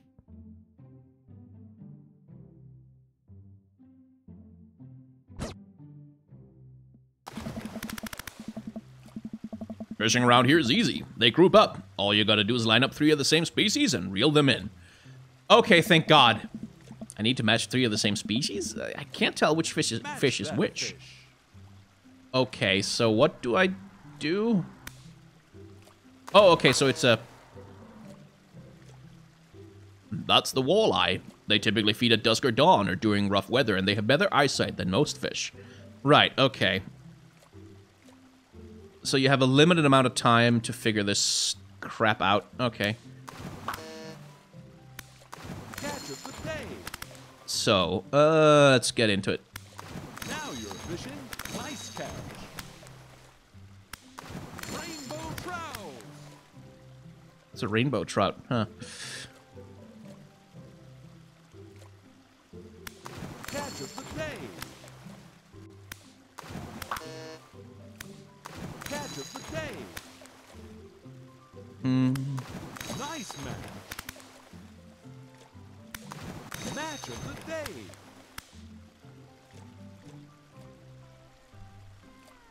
Damn it. Okay. Now you're fishing catch of the day. All right. God, it's hard to tell these things apart. Match of the day. Match of the day. Nice catch.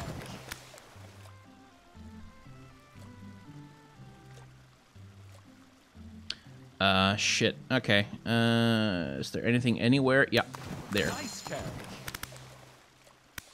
Rainbow trout. Now you're fishing. And I'm guessing the rainbow trout is extra special, valuable. Nice catch.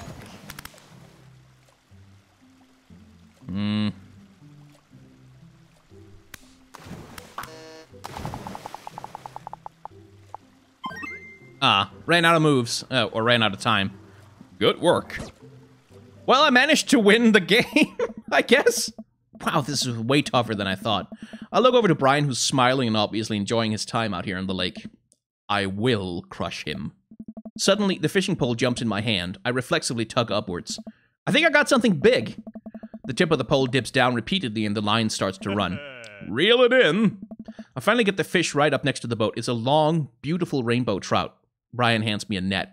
It's all yours. I lean down and notice that my hands are shaking with excitement. This fish is bigger than all the ones Brian's caught. That pole saw is mine. The entire canoe tips over with me. I find myself sinking into the lake. I should have taken the life vest. Why wasn't I wearing a life vest? All of a sudden, I'm embraced under the water and pulled into Brian's arms. Finally dragged upwards, sputtering water. All of our gear floats on the surface. Maxwell doggy paddles around us in circles, having a great time. You all right? Does that count as one? Well, seeing as all of our fish are now swimming safely back in the lake, I guess so. Brian laughs. Let's get you to shore. Brian and I flip the canoe back over and fill it with our now soaking wet gear. Okay, kids, just a little safety. Never, ever, ever go sailing without a life vest. Never. Not kidding about this. Once we get to the beach, okay, I guess that's what we're doing now. Maxwell darts off into the woods. Brian takes off his shirt. Dots of lake water glisten in the sun across his strong back.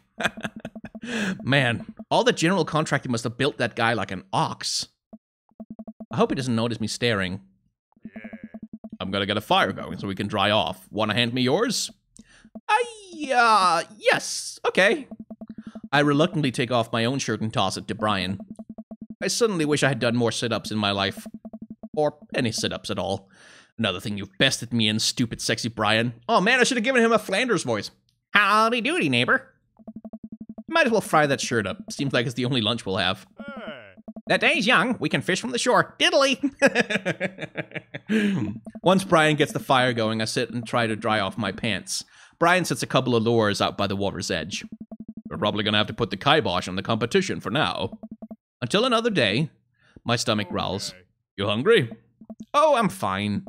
Brian reaches into his cargo shorts and pulls out a few granola bars. I have a small child. I am flushed with snacks. I see the chat is enjoying shirtless Brian. Brian joins me by the fire and I accept the cargo short granola. And now we're back to waiting. Where did the girls get off to? Shouldn't they be back by now? Wouldn't worry about it too much. They're a couple of smart kids. That's what I'm worried about. They're too smart. They've probably established a small rural government by now and at this point and installed themselves as leaders. I take a look around the sun cresting the tree line, casting the entire lake in a warm golden glow. The forest seems to be coming alive now. Birds chirp in the distance. Wow, nature is beautiful. A mosquito bites me. I slap my neck and curse. Nature sucks! Here you go, bud.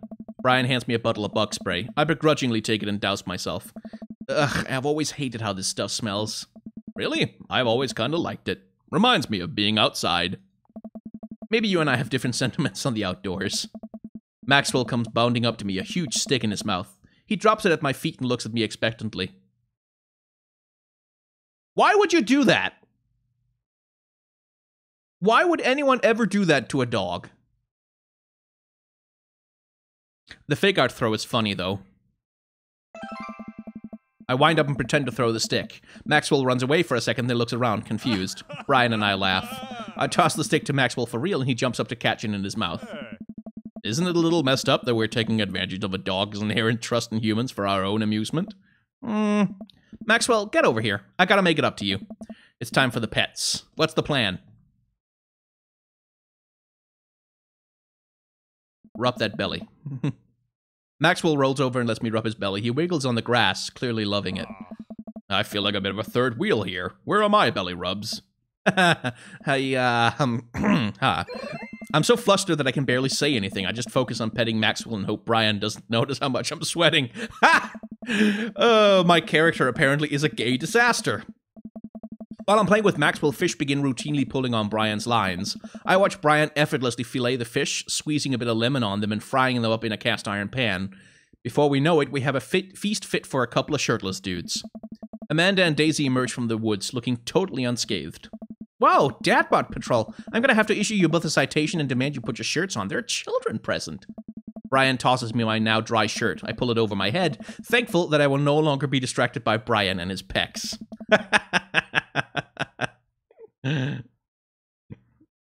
Where have you guys been? Studying entomology. What? We were playing with bugs. I expected you guys to be more covered in, like, mud and stuff. Daisy looks offended. What do you take me for, a child? Amanda puts a hand on Daisy's shoulder. Right. We take a seat around the fire and Brian serves us all generous piles of fish on our paper plates. It's absolutely delicious. Why does he have to be good at everything? Well... Fish taste okay.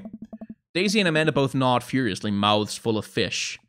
It's incredible. I've never had fish this good. Yeah, it's great. All Harding family recipe. Why are your pants wet? Well, Amanda, we were out there on the lake and then I accidentally tipped over that boat. Don't worry, all of the gear floated to the surface, so we didn't lose anything. Right, Skyen? Yeah, that's exactly what happened. I can't believe he just covered for me.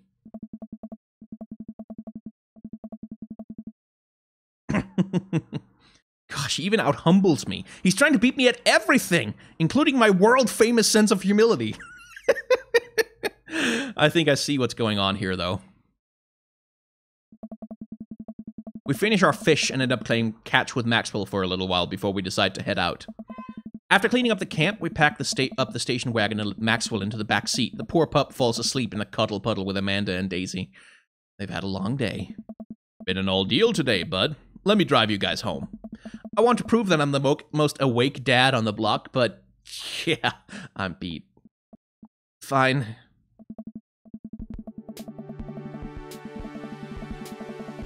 As we drive away, I take one last look at the lake disappearing behind us and smile. I rest my head against the window and the low rumble of the dirt road beneath us lulls me into a peaceful sleep. Hey, sleepyhead. I open my eyes and realize I had dozed off in the car. I self-consciously wipe a bit of drool off my chin. Ha! Oh, hey, I was resting my eyes. Just in case we suddenly have to jump into any sort of a conflict. So I'm super awake for it. And ready to fight with my strong arms. It's all good. You earned some rest, buddy. Thanks for coming out with us today. I had a lot of fun with you. Thanks for inviting us. I also had fun, actually. Glad to hear it. Take it easy, yeah? You too. Take it the easiest. Brian chuckles to himself as he unloads the car. Amanda and I get inside and immediately collapse onto the couch. Long day. Yep. I was so close to that pole saw. Huh? Pole saw? Yeah, Brian and I were competing to see who could catch the most fish and... Stop! Why do you care so much? Amanda Panda, just look at the guy. He's so obviously got my number and he's rubbing my face in it. Dad, I love you, but you're kind of dumb sometimes. Dumb? Or clearly the superior dad. You know what? I don't have any of the energy required to properly unpack your weird fixation with asserting your masculinity. I'm going to bed. Night. Amanda slides off the couch and face down onto the floor. I am a tired slug. Amanda, that floor is disgusting. I don't care. Well, night, honey. Night, Pops.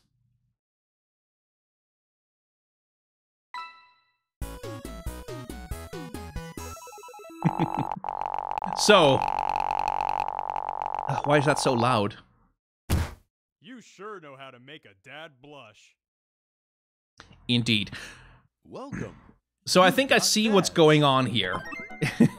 Ultimately. Like, at least insofar as I can make out from the communication that's being given here, what's going on here is my character has some unresolved feeling about their own dad. And some inadequacy. And they're projecting it very, very, very hard onto Brian. Let's see, how long have we been going? 2 hours, okay, we've got time. Hi, this is Steven from Dabmason. I am out in front with your delivery.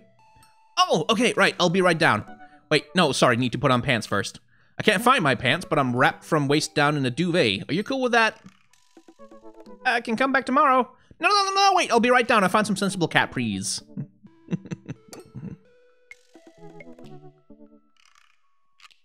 What is this? Ooh, I got a package. I wonder what it is.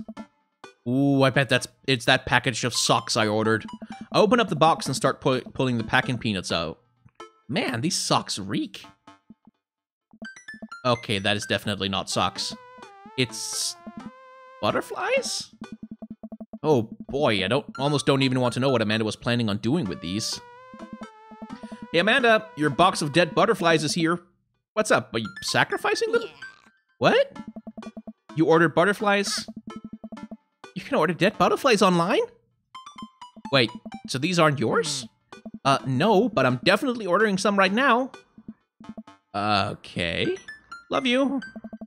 I take a look at the box again. Oh, this is addressed to Damien's house.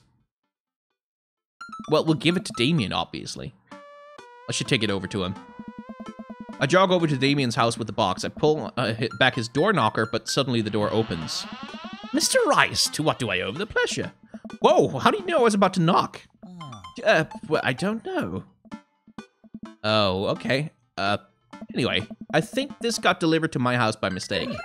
I hand him the box and his face lights up. Oh, what a wonderful surprise. I was just about to send a strongly worded letter to the courier service about this. Many thanks.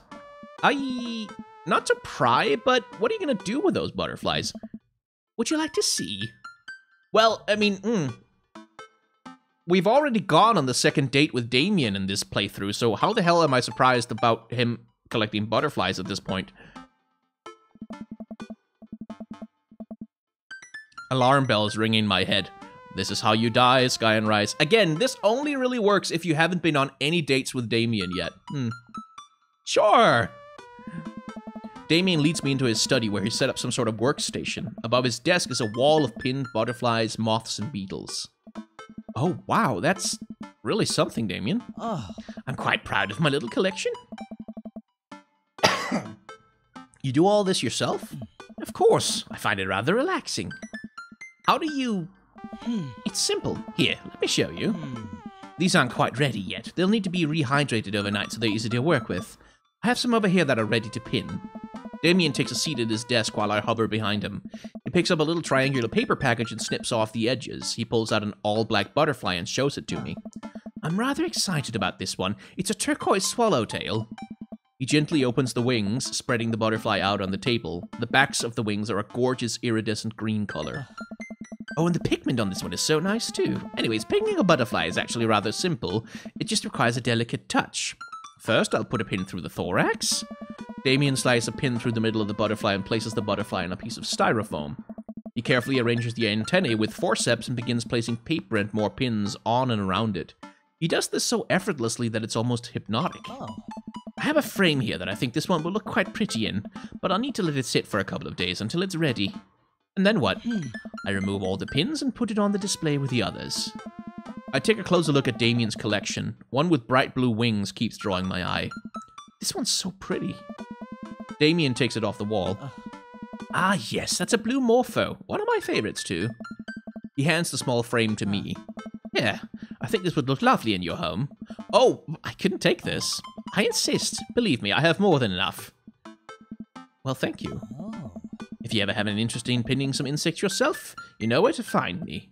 I think I'll leave that up to you. I feel like I'd probably break them in half with my butterfingers. Nonsense, you have beautiful steady hands. You would make a fine taxidermist.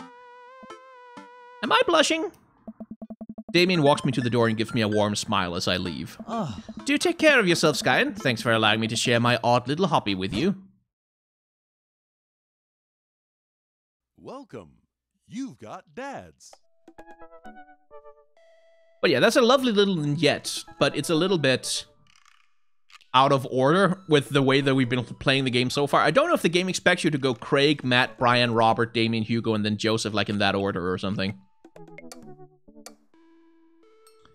Anyway. So, we're about to finish the Brian route, but I need a break for just a sec, so hang on.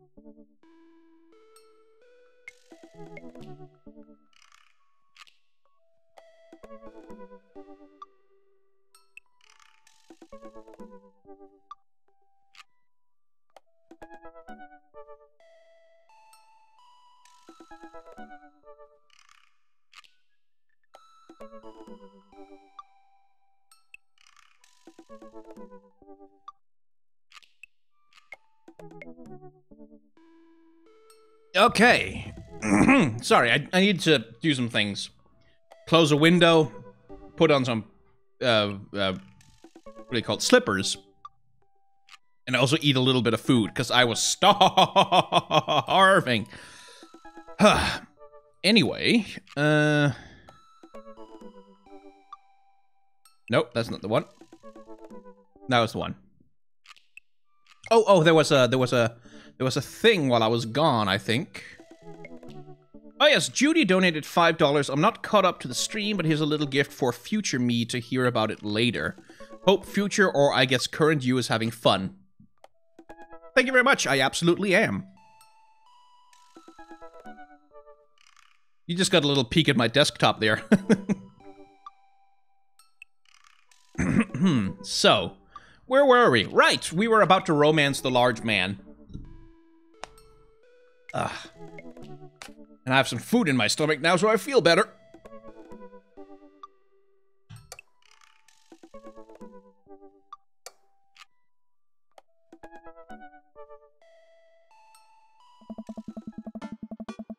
I spend the day lounging around the house in my bathrobe and slippers, committed to enjoying my day off as a testament to dad laziness around the world. What job do you do? Third coffee of the day and I'm doing my second work jumble in pen. Man, this is the life. Hey, this one spells door. You're still taking me to the fair later, right? There's a fair? Oh. Dad is literally around the corner from us. It's not ringing a bell. I came home yesterday with cotton candy. Nope, nothing. Ugh.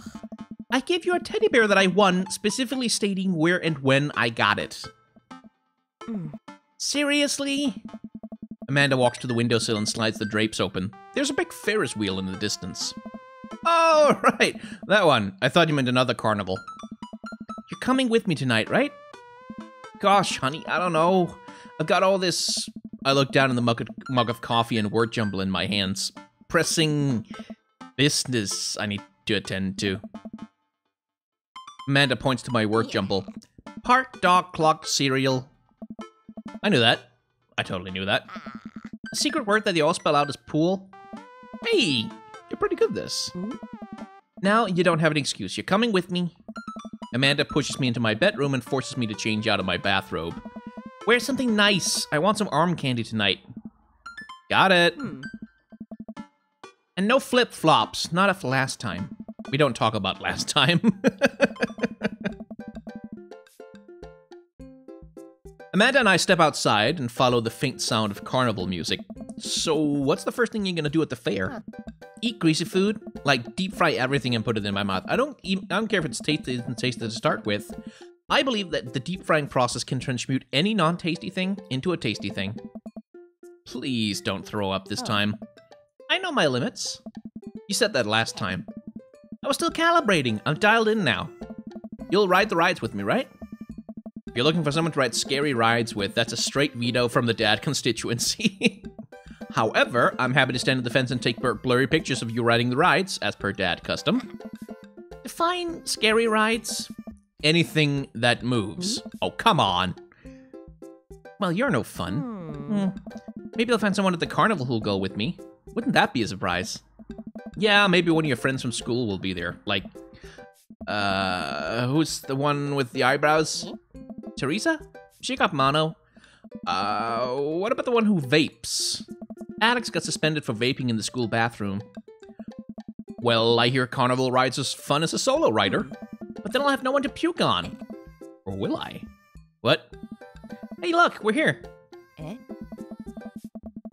The carnival is packed with people from all over town tonight. Screaming kids run around with cotton candy and buckets of soda clutched in their grubby fists. Colorful lights flash all around us.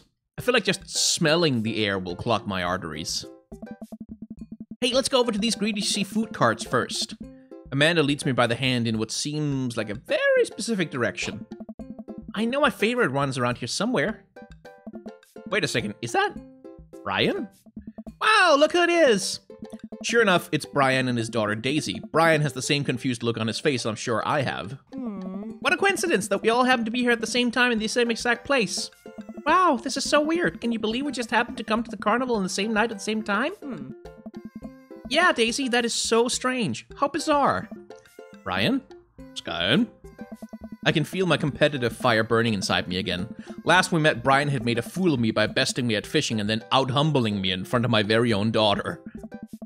I still want that pole saw. There's plenty of Midway games here. Okay, how about we hang out as a team and explore the carnival together? Yes, Amanda, that sounds like an amazing idea. Let's all go and do stuff. Together. Amanda and I follow Brian and Daisy as they lead us towards some rides. Can't believe Brian is here. Dad, you need to relax. Daisy and I have been spending lots of time together. She helps me with my algebra homework, and I've been corrupting her young soul with rock and roll music. She's really cool, but you and Brian won't stop complaining about each other. Oh, he's complaining about me? No, Dad, that's not what I meant. If you and Brian would just talk to each other, maybe you'd see you have a lot in common. See, now I gotta turn it up to 11. Brian is getting obliterated. Oh, no. Dad, you have to chill. Please chill, for my sake. I'm chill. I'm so chill. I'm like, stupidly chill. And once I prove once and for all that I'm clearly the better dad, I'll be so chill you could call me liquid nitrogen. I will destroy him. Oh. Dad! I spot the entrance to the midway. A perfect opportunity. Hey Brian, check it out. Wanna get a couple of games in? That sounds fun. Maybe a little friendly competition. No, we wanted to check out some clowns over there. Amanda, you're scared of clowns. Overruled. Oh. Ugh, fine, sure, let's play some games. But if we spent the whole night in there, I'm filing for emancipation. Oh, lighten up. I'll win you something nice. And I'll win you something nice too, Daisy. I'll win more nice things than Brian. I'd like to see you try. Brian and I glare at each other. This is so dumb. This is so dumb. We've been at it for longer than I'd like to admit. Amanda and Daisy sigh heavily at each new game Brian and I challenge each other to, their arms overburdened with stuffed animal and t-shirts with rainbows airbrushed onto them. For every game I win, Brian seems to answer back. Aw. Dad, please, enough. Just one last game, honey. So, Skyen, we're tied. What's the ultimate prize? I spot it from across the midway. We lock eyes. It swims absent-mindedly in a bowl of water. That goldfish will be mine. Amanda, sweetie, how about I win you a goldfish? Dad. If it'll get us out of here, Great! I look over at Brian. We don't say a word, but our locked eyes confirm it. The person who wins the goldfish wins the night. This is so dumb. Looks like it's skee ball. You any good? I do not know what that is, but I guess I'm about to find out. I am the best skee ball player to ever grace this earth. Think you can handle me? Still willing to put up your weed whacker? Only if you're willing to part with that pole saw. Lawn grooming equipment goes to the skee ball champ. We share an earnest shake. Oh, this is spectacular. Oh, it's that game. I know that game.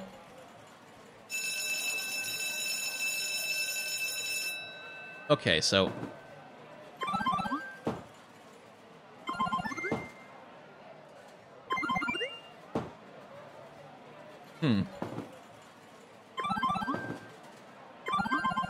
Okay, I think I see...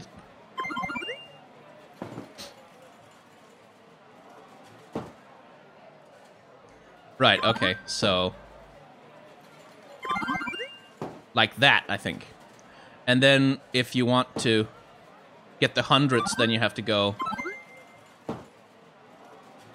Yeah, okay, I see.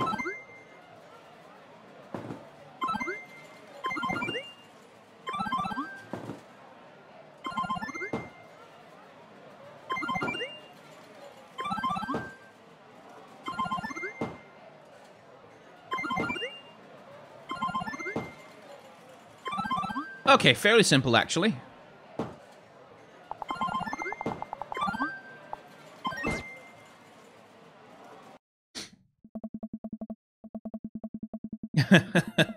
The bell sounds and lights flash. It feels like things are moving in slow motion. The guy running the booth points at me. I turn to look at Brian, and his face is priceless. The attendant reaches up and dumps the goldfish into a plastic baggie. My hands shake as he passes it over to me. I have done it. I have finally done it. The fish is mine. The pole saw is mine. Victory is mine. I have bested Brian. You won, fair and square. I hold the goldfish above my head, brandishing it aloft for the world to see. Be cool. Be cool. I think better of my hubris and slowly lower the goldfish onto Amanda's hands. It was nothing. Amanda, what would you like to name your new friend? How about Brian? It too, Amanda? Wanna go on the Ferris wheel next? Yeah, I wanna ride the Ferris wheel. Of course. I'll hang out and watch you guys. Still not a fan of carnival rides. Oh. I'd be happy to ride some rides with you kids. 2, 1. I'm just kidding. I love carnival rides. I am the best at them.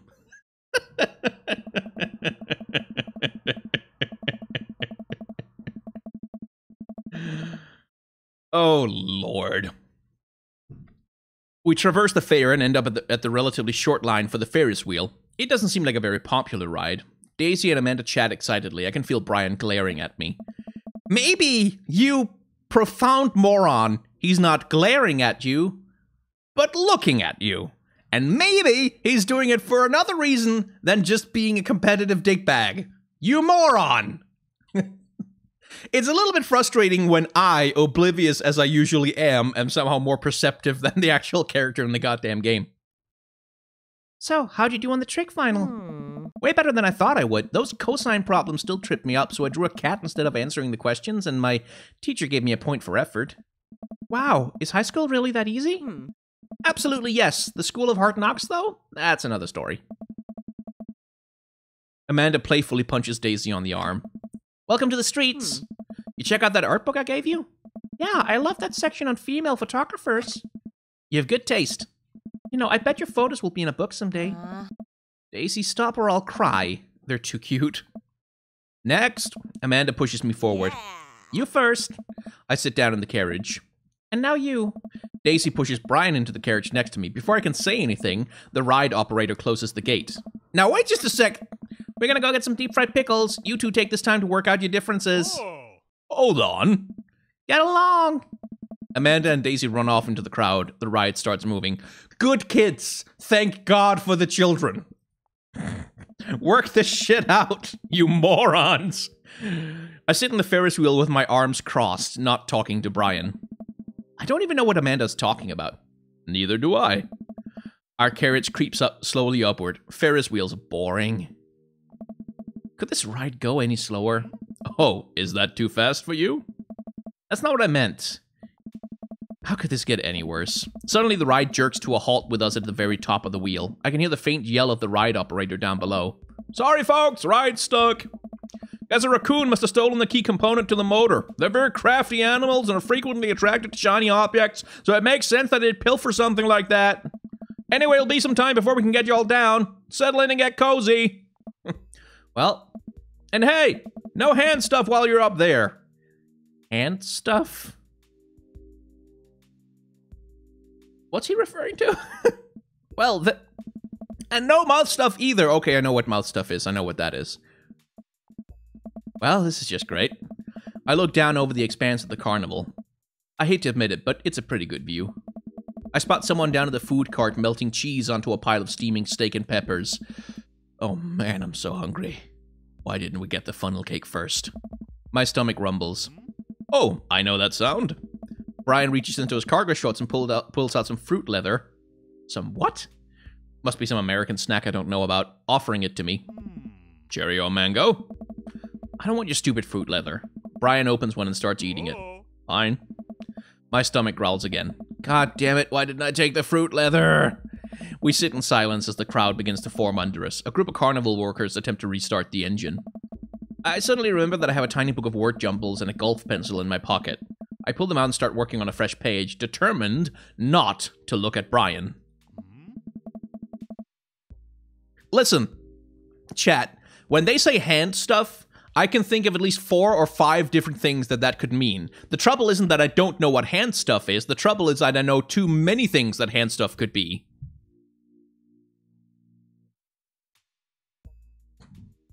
So, you know. Hey, I always bring a puzzle book with me too. Brian pulls out a small book of crossword puzzles and a pen. Are you kidding me? I throw my book of word jumbles off the side of the Ferris wheel in a fit of rage. What the hell, you stupid, ridiculous moron? Would you please have some introspection with yourself, you jackass? I don't like who my character is around Brian, I have to say. He's a bit of a dick. Aha! Oh, bet we could find it when we get off this thing. Ah, shucks. Here, you can do my crosswords. Brian holds his book and pen out to me with a smile. Absolutely not. Oh. Jesus Christ, me. Why are you like that? Me? You moron. Me?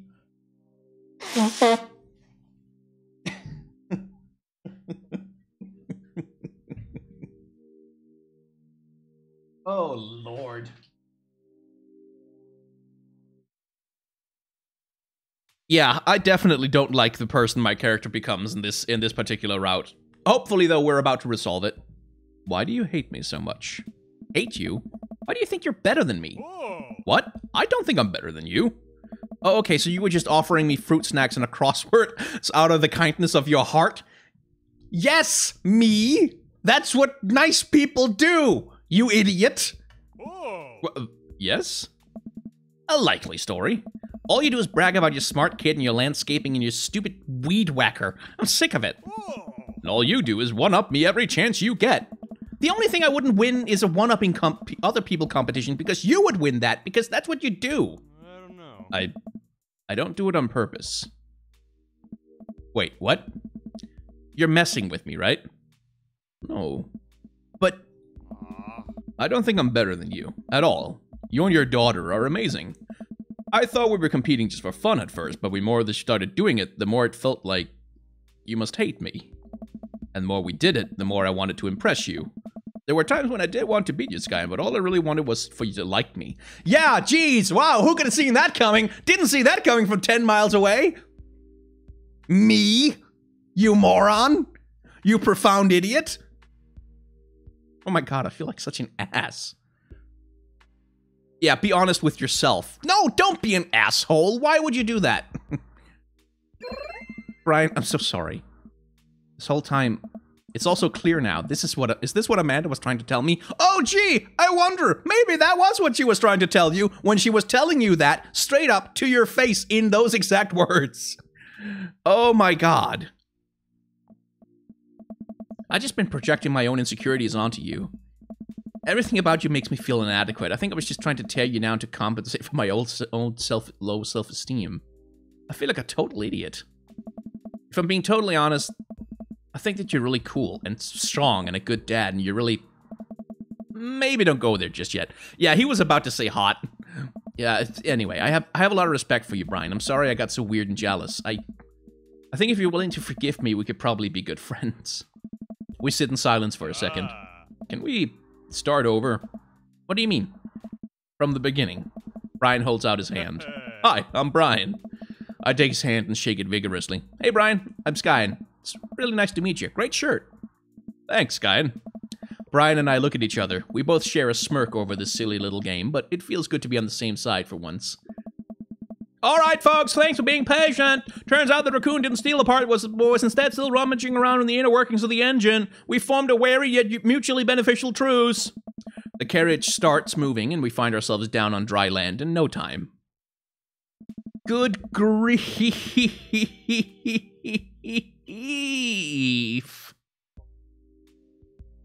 My character's a moron. Brian and I wander around for a bit, looking for Daisy and Amanda. You know, getting stuck on that Ferris wheel could have been a lot worse. I'm glad we worked things out. Hey. Me too, buddy. Now that's over with. We can both go home to quietly enjoy our evenings. Agreed. Dad! Amanda and Daisy run up to us. I think you kids will be fine. Pleased to find that Brian and I have worked out our Dad, that's great and all, but Brian's in trouble. But Brian's right. The fish, Brian! What? Daisy and I got in the log flume, and when we were going down the hill, Brian just flew right out of the log, and now he's hanging on some pipe on the ride. We have to save him. But Brian's... The fish! Brian, the fish! Oh, right. Come on.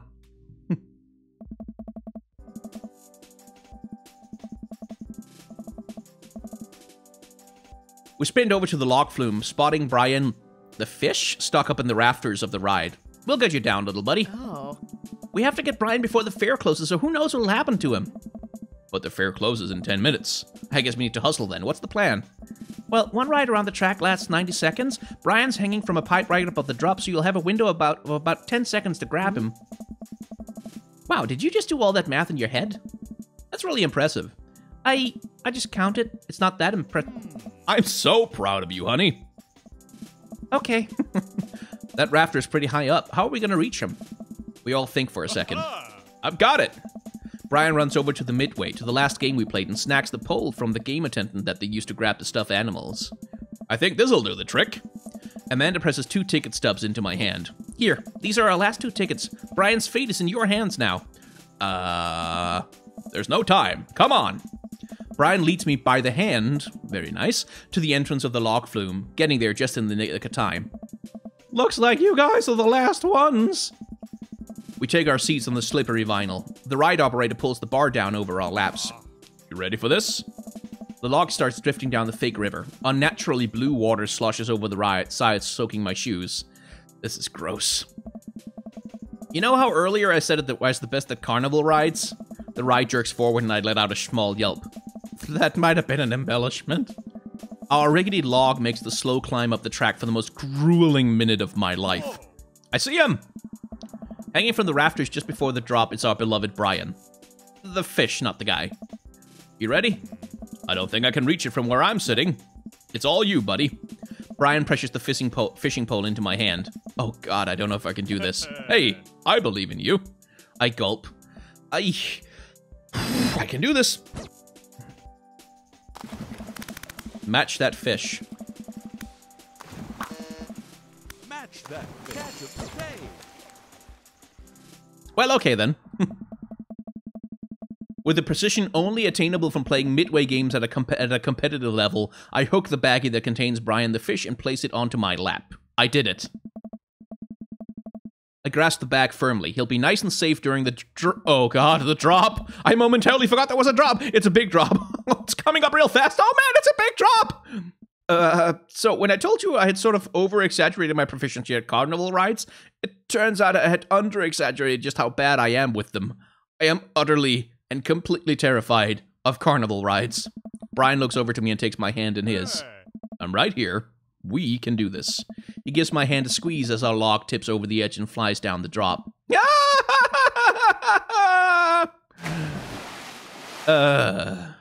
Honestly. A wall of water rains down on us. I realize I have my eyes squeezed shut and open them to find Brian still holding my hand. He smiles at me. That wasn't so bad. Told you we'd make it. Brian and I walk off. By the way, I just realized I did the completely wrong thing when it came to catching that fish. Oh well. Brian and I walk off the ride and approach Daisy and Amanda. I hand the baggie to Amanda. Whoa. Brian! Hey. Huh. No, the fish. Aw. Ah. I mean, hey, thanks for saving the fish. Don't thank me. That was all your dad. Aw, shucks. It was a team effort. Yeah, you all used your special skills to get him back. Brian got the pole, Daisy did the math, you got the fish. I didn't get to do anything cool. Well, honey, I'm sure you... Hey, what were you guys doing up there? That was totally dangerous. Amanda steps in front of all of us and plants her feet. Listen, dude, it might have been totally dangerous, but I'll have you know that we triumphed over more than just your silly rules today. We overcame adversity through teamwork, friendship, and love. We banded together to achieve a common goal, and here we stand, stronger than the sum of our parts, and for you to... I actually don't care. The fair's closing. Just get out of here. The ride operator wanders off. You really are a sparkling conversationalist. We join the crowd of fairgoers slowly ambling back to the parking lot. You kids want to stick around for the fireworks? Do we have to? I have never seen a child less enthusiastic about fireworks. Yeah, can we just go home? We've been hauling all these prizes around for hours and my back is killing me. You kids run on ahead. We'll catch up with you later tonight.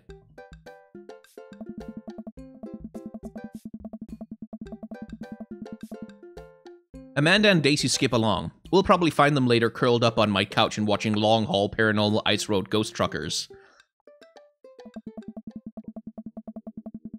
Brian and I sit down on a bench a little further away from the rest of the crowd who've all gathered to watch the fireworks. Hell of a day, huh? You can say that again. Hell of a day, huh? Ah, dad joke. This is the one time I will let you out-dad me. Ah, I'll take it. I breathe in the cool night air as the first firework launches and explodes in the sky over the fair. I'm glad we talked about all that stuff. Me too. It's good to have a friend like you, Brian. The fireworks launch into a full swing, bursting around us in a rainbow of reds, blues, and whites. There's one more thing I have to admit, though. What's that? I don't know anything about fishing. Brian bursts out laughing. Oh, buddy. I know. What? You knew the whole time? I mean, you weren't exactly subtle about it. I can feel myself blushing. He laughs again. It's okay. It was cute. If you're interested, maybe I could teach you sometime. That's what friends do, right? Ah. The laughter dies down and we watch the fireworks a little longer. I can tell he wants to say something, but he's having trouble getting it out. You know, it's kind of funny. What is? Ah, shucks. We're not fighting anymore, but I still feel like we left some stuff, unresolved. Oh, lawn mowing is still happening. We're cool now, but don't think I forgot about that. Brian laughs. Oh, it's not that. Don't you feel like there's maybe something else here? I don't know. Or is it just me? Looking at Brian, his smile illuminated by the cracking embers falling through the night sky, I suddenly understand what he's talking about. Oh, gee, yeah, it only took you like a million years to get there, idiot. Oh.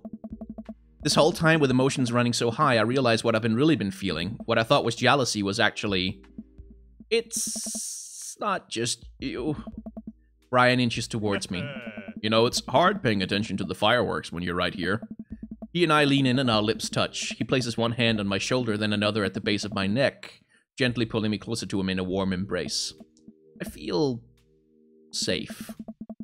Brian pulls away from me for a moment and smiles. I guess now we get to compete over who's better at kissing. Brian stifles a laugh and pulls me in for another. I'll accept that challenge. Aww.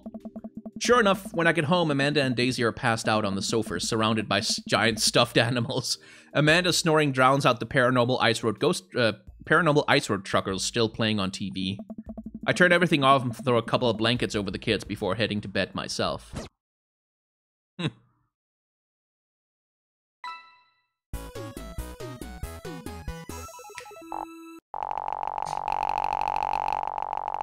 So I wonder if Mary is gonna have different... That was a great date. Is gonna have different, college advice for Amanda in this one.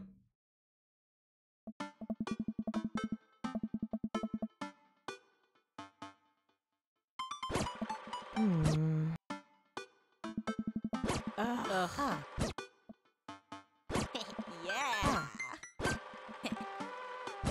Oh. Hey. Yes. Hey, brah. Hey. Hey. Ah. Ah. Oh. I don't know. Hey. There we go. I swear, if you two are planning another parent trap... Relax, Dad. We already won the game. We're just having a friendly chat. Tell me more about college. Slow down, kiddo. You're not even in middle school yet. But I want to go to class in my PJs now. I mean, nothing's stopping you. But Daisy, I hear ya. I know you're stoked in college and skipping grades and taking over the world with science, but you gotta enjoy being a kid first. Growing up is weird and scary, and eventually you'll be able to rent a car, but you gotta get through middle school in one piece first. You know how you wish you were going to college? I wish I was in 5th grade. I want recess and snack time back. Cherish it while it lasts, girl. You got a big future ahead of you, but I don't want you to growing up too fast on us, alright? Alright. Thanks, Amanda. I ease away slowly. Amanda seems like she has the handle on the situation. As the party starts to wind down, I take a seat on our back porch step. The sun is setting and everyone seems to have eaten their fill. Amanda wanders over and sits down next to me. Okay, here comes the part that makes me cry again.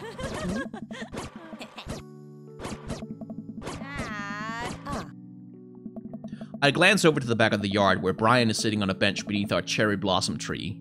By the way, how cheesy is it to have a goddamn cherry blossom tree at the big romance scene at the end?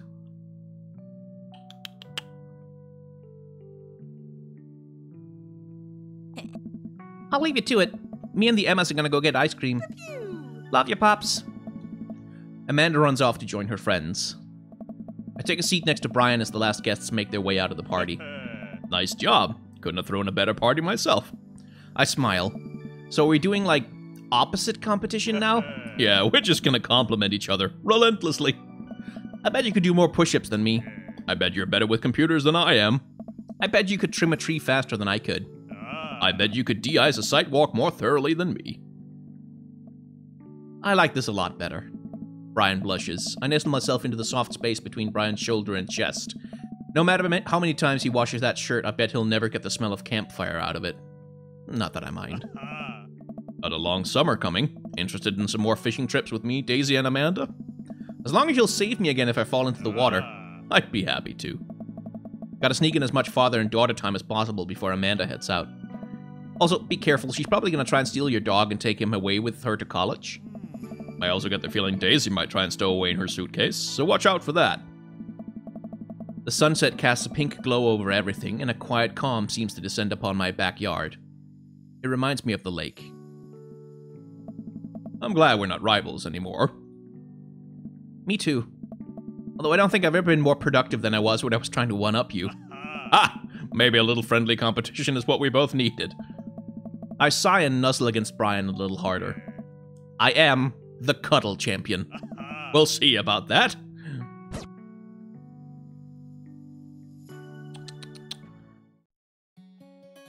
Sappy, sappy, sappy. Yeah, so that route clearly had a more... Like, it had a different intentionality than the other ones. Because what's interesting is, like, the other routes we've dealt with so far with Damien and Robert have been primarily about Damien and Robert's neuroses, like their problems, and how, you know, the contact with the main character helps them out with that, and sort of, and makes them realize things, and helps them move on a little bit with their character. Whereas this route is all about the main character, really, and like some of the issues that are being written into them, and that's why it feels a little different, because you're being, in this version, the other two, the story does a great job of not having the main character be too characterized, but because in this particular route, the main character's character, as it were, is the main thing, you get a much different feeling. Like, you get the feeling of, oh, I'm not really playing myself so much as I'm playing a version of a character who I happen to have designed. Which is interesting. Like, it's not bad at all. It's just different from the other routes in the game, which is interesting.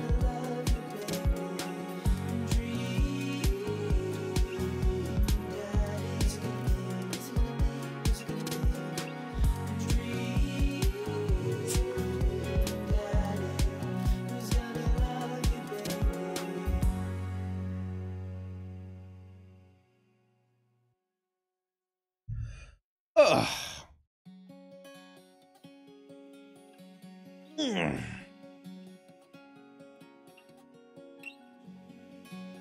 Ah.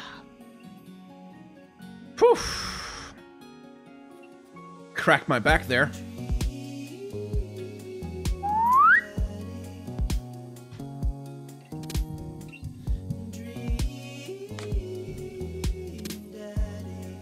Is that Tyson Hesse? I feel like I recognize the art style. I may be wrong. That's a good illustration, though. Look at how... This is something that's compositionally quite clever. See how the mountains and the trees and, like, the whole image, it creates this frame that... So all the nature is kind of framing Brian. And then you have the fish, which is being framed within the flow of the water there on its own, which is it's just a good way to divide the image up between two, between two main subjects, while keeping them both in focus, which is it's a good way to do it. And you also got the fishing line, which connects them, which is good. Compositionally, this is just a really good little illustration. I've definitely seen that art style somewhere before.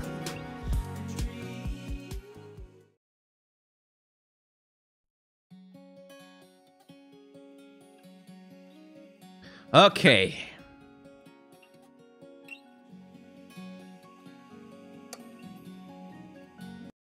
Welcome. You've got dads. Indeed. So, we've got Craig, Matt, Hugo, and Joseph to go.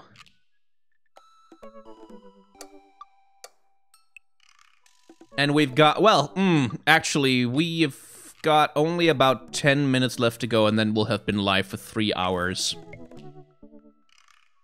So it's either gonna be going a little over time or ending it now. And I know every single one of you is going to want me to keep going, but I feel like having finished the Brian route, that's a really natural place to stop for now. And then on next Saturday, we can get started on one of the 4 remaining ones. Because it feels awkward to start one now and then just leave it for a week before we can come back to it, so, This is both convenient and inconvenient at the same time, which is a little bit... But yeah, I think I'm gonna cut it here. And we'll pick this up on Saturday. Where we'll do one of the other... well, where we'll deal with one of the other routes.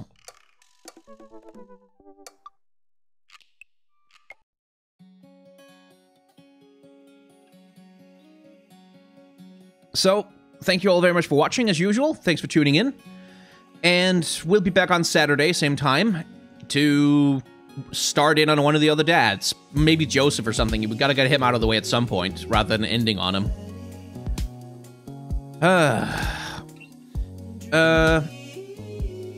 Yeah, so have a really nice night, everybody. And, I'll see you on Wednesday for Hollow Knight, if anyone's interested in that.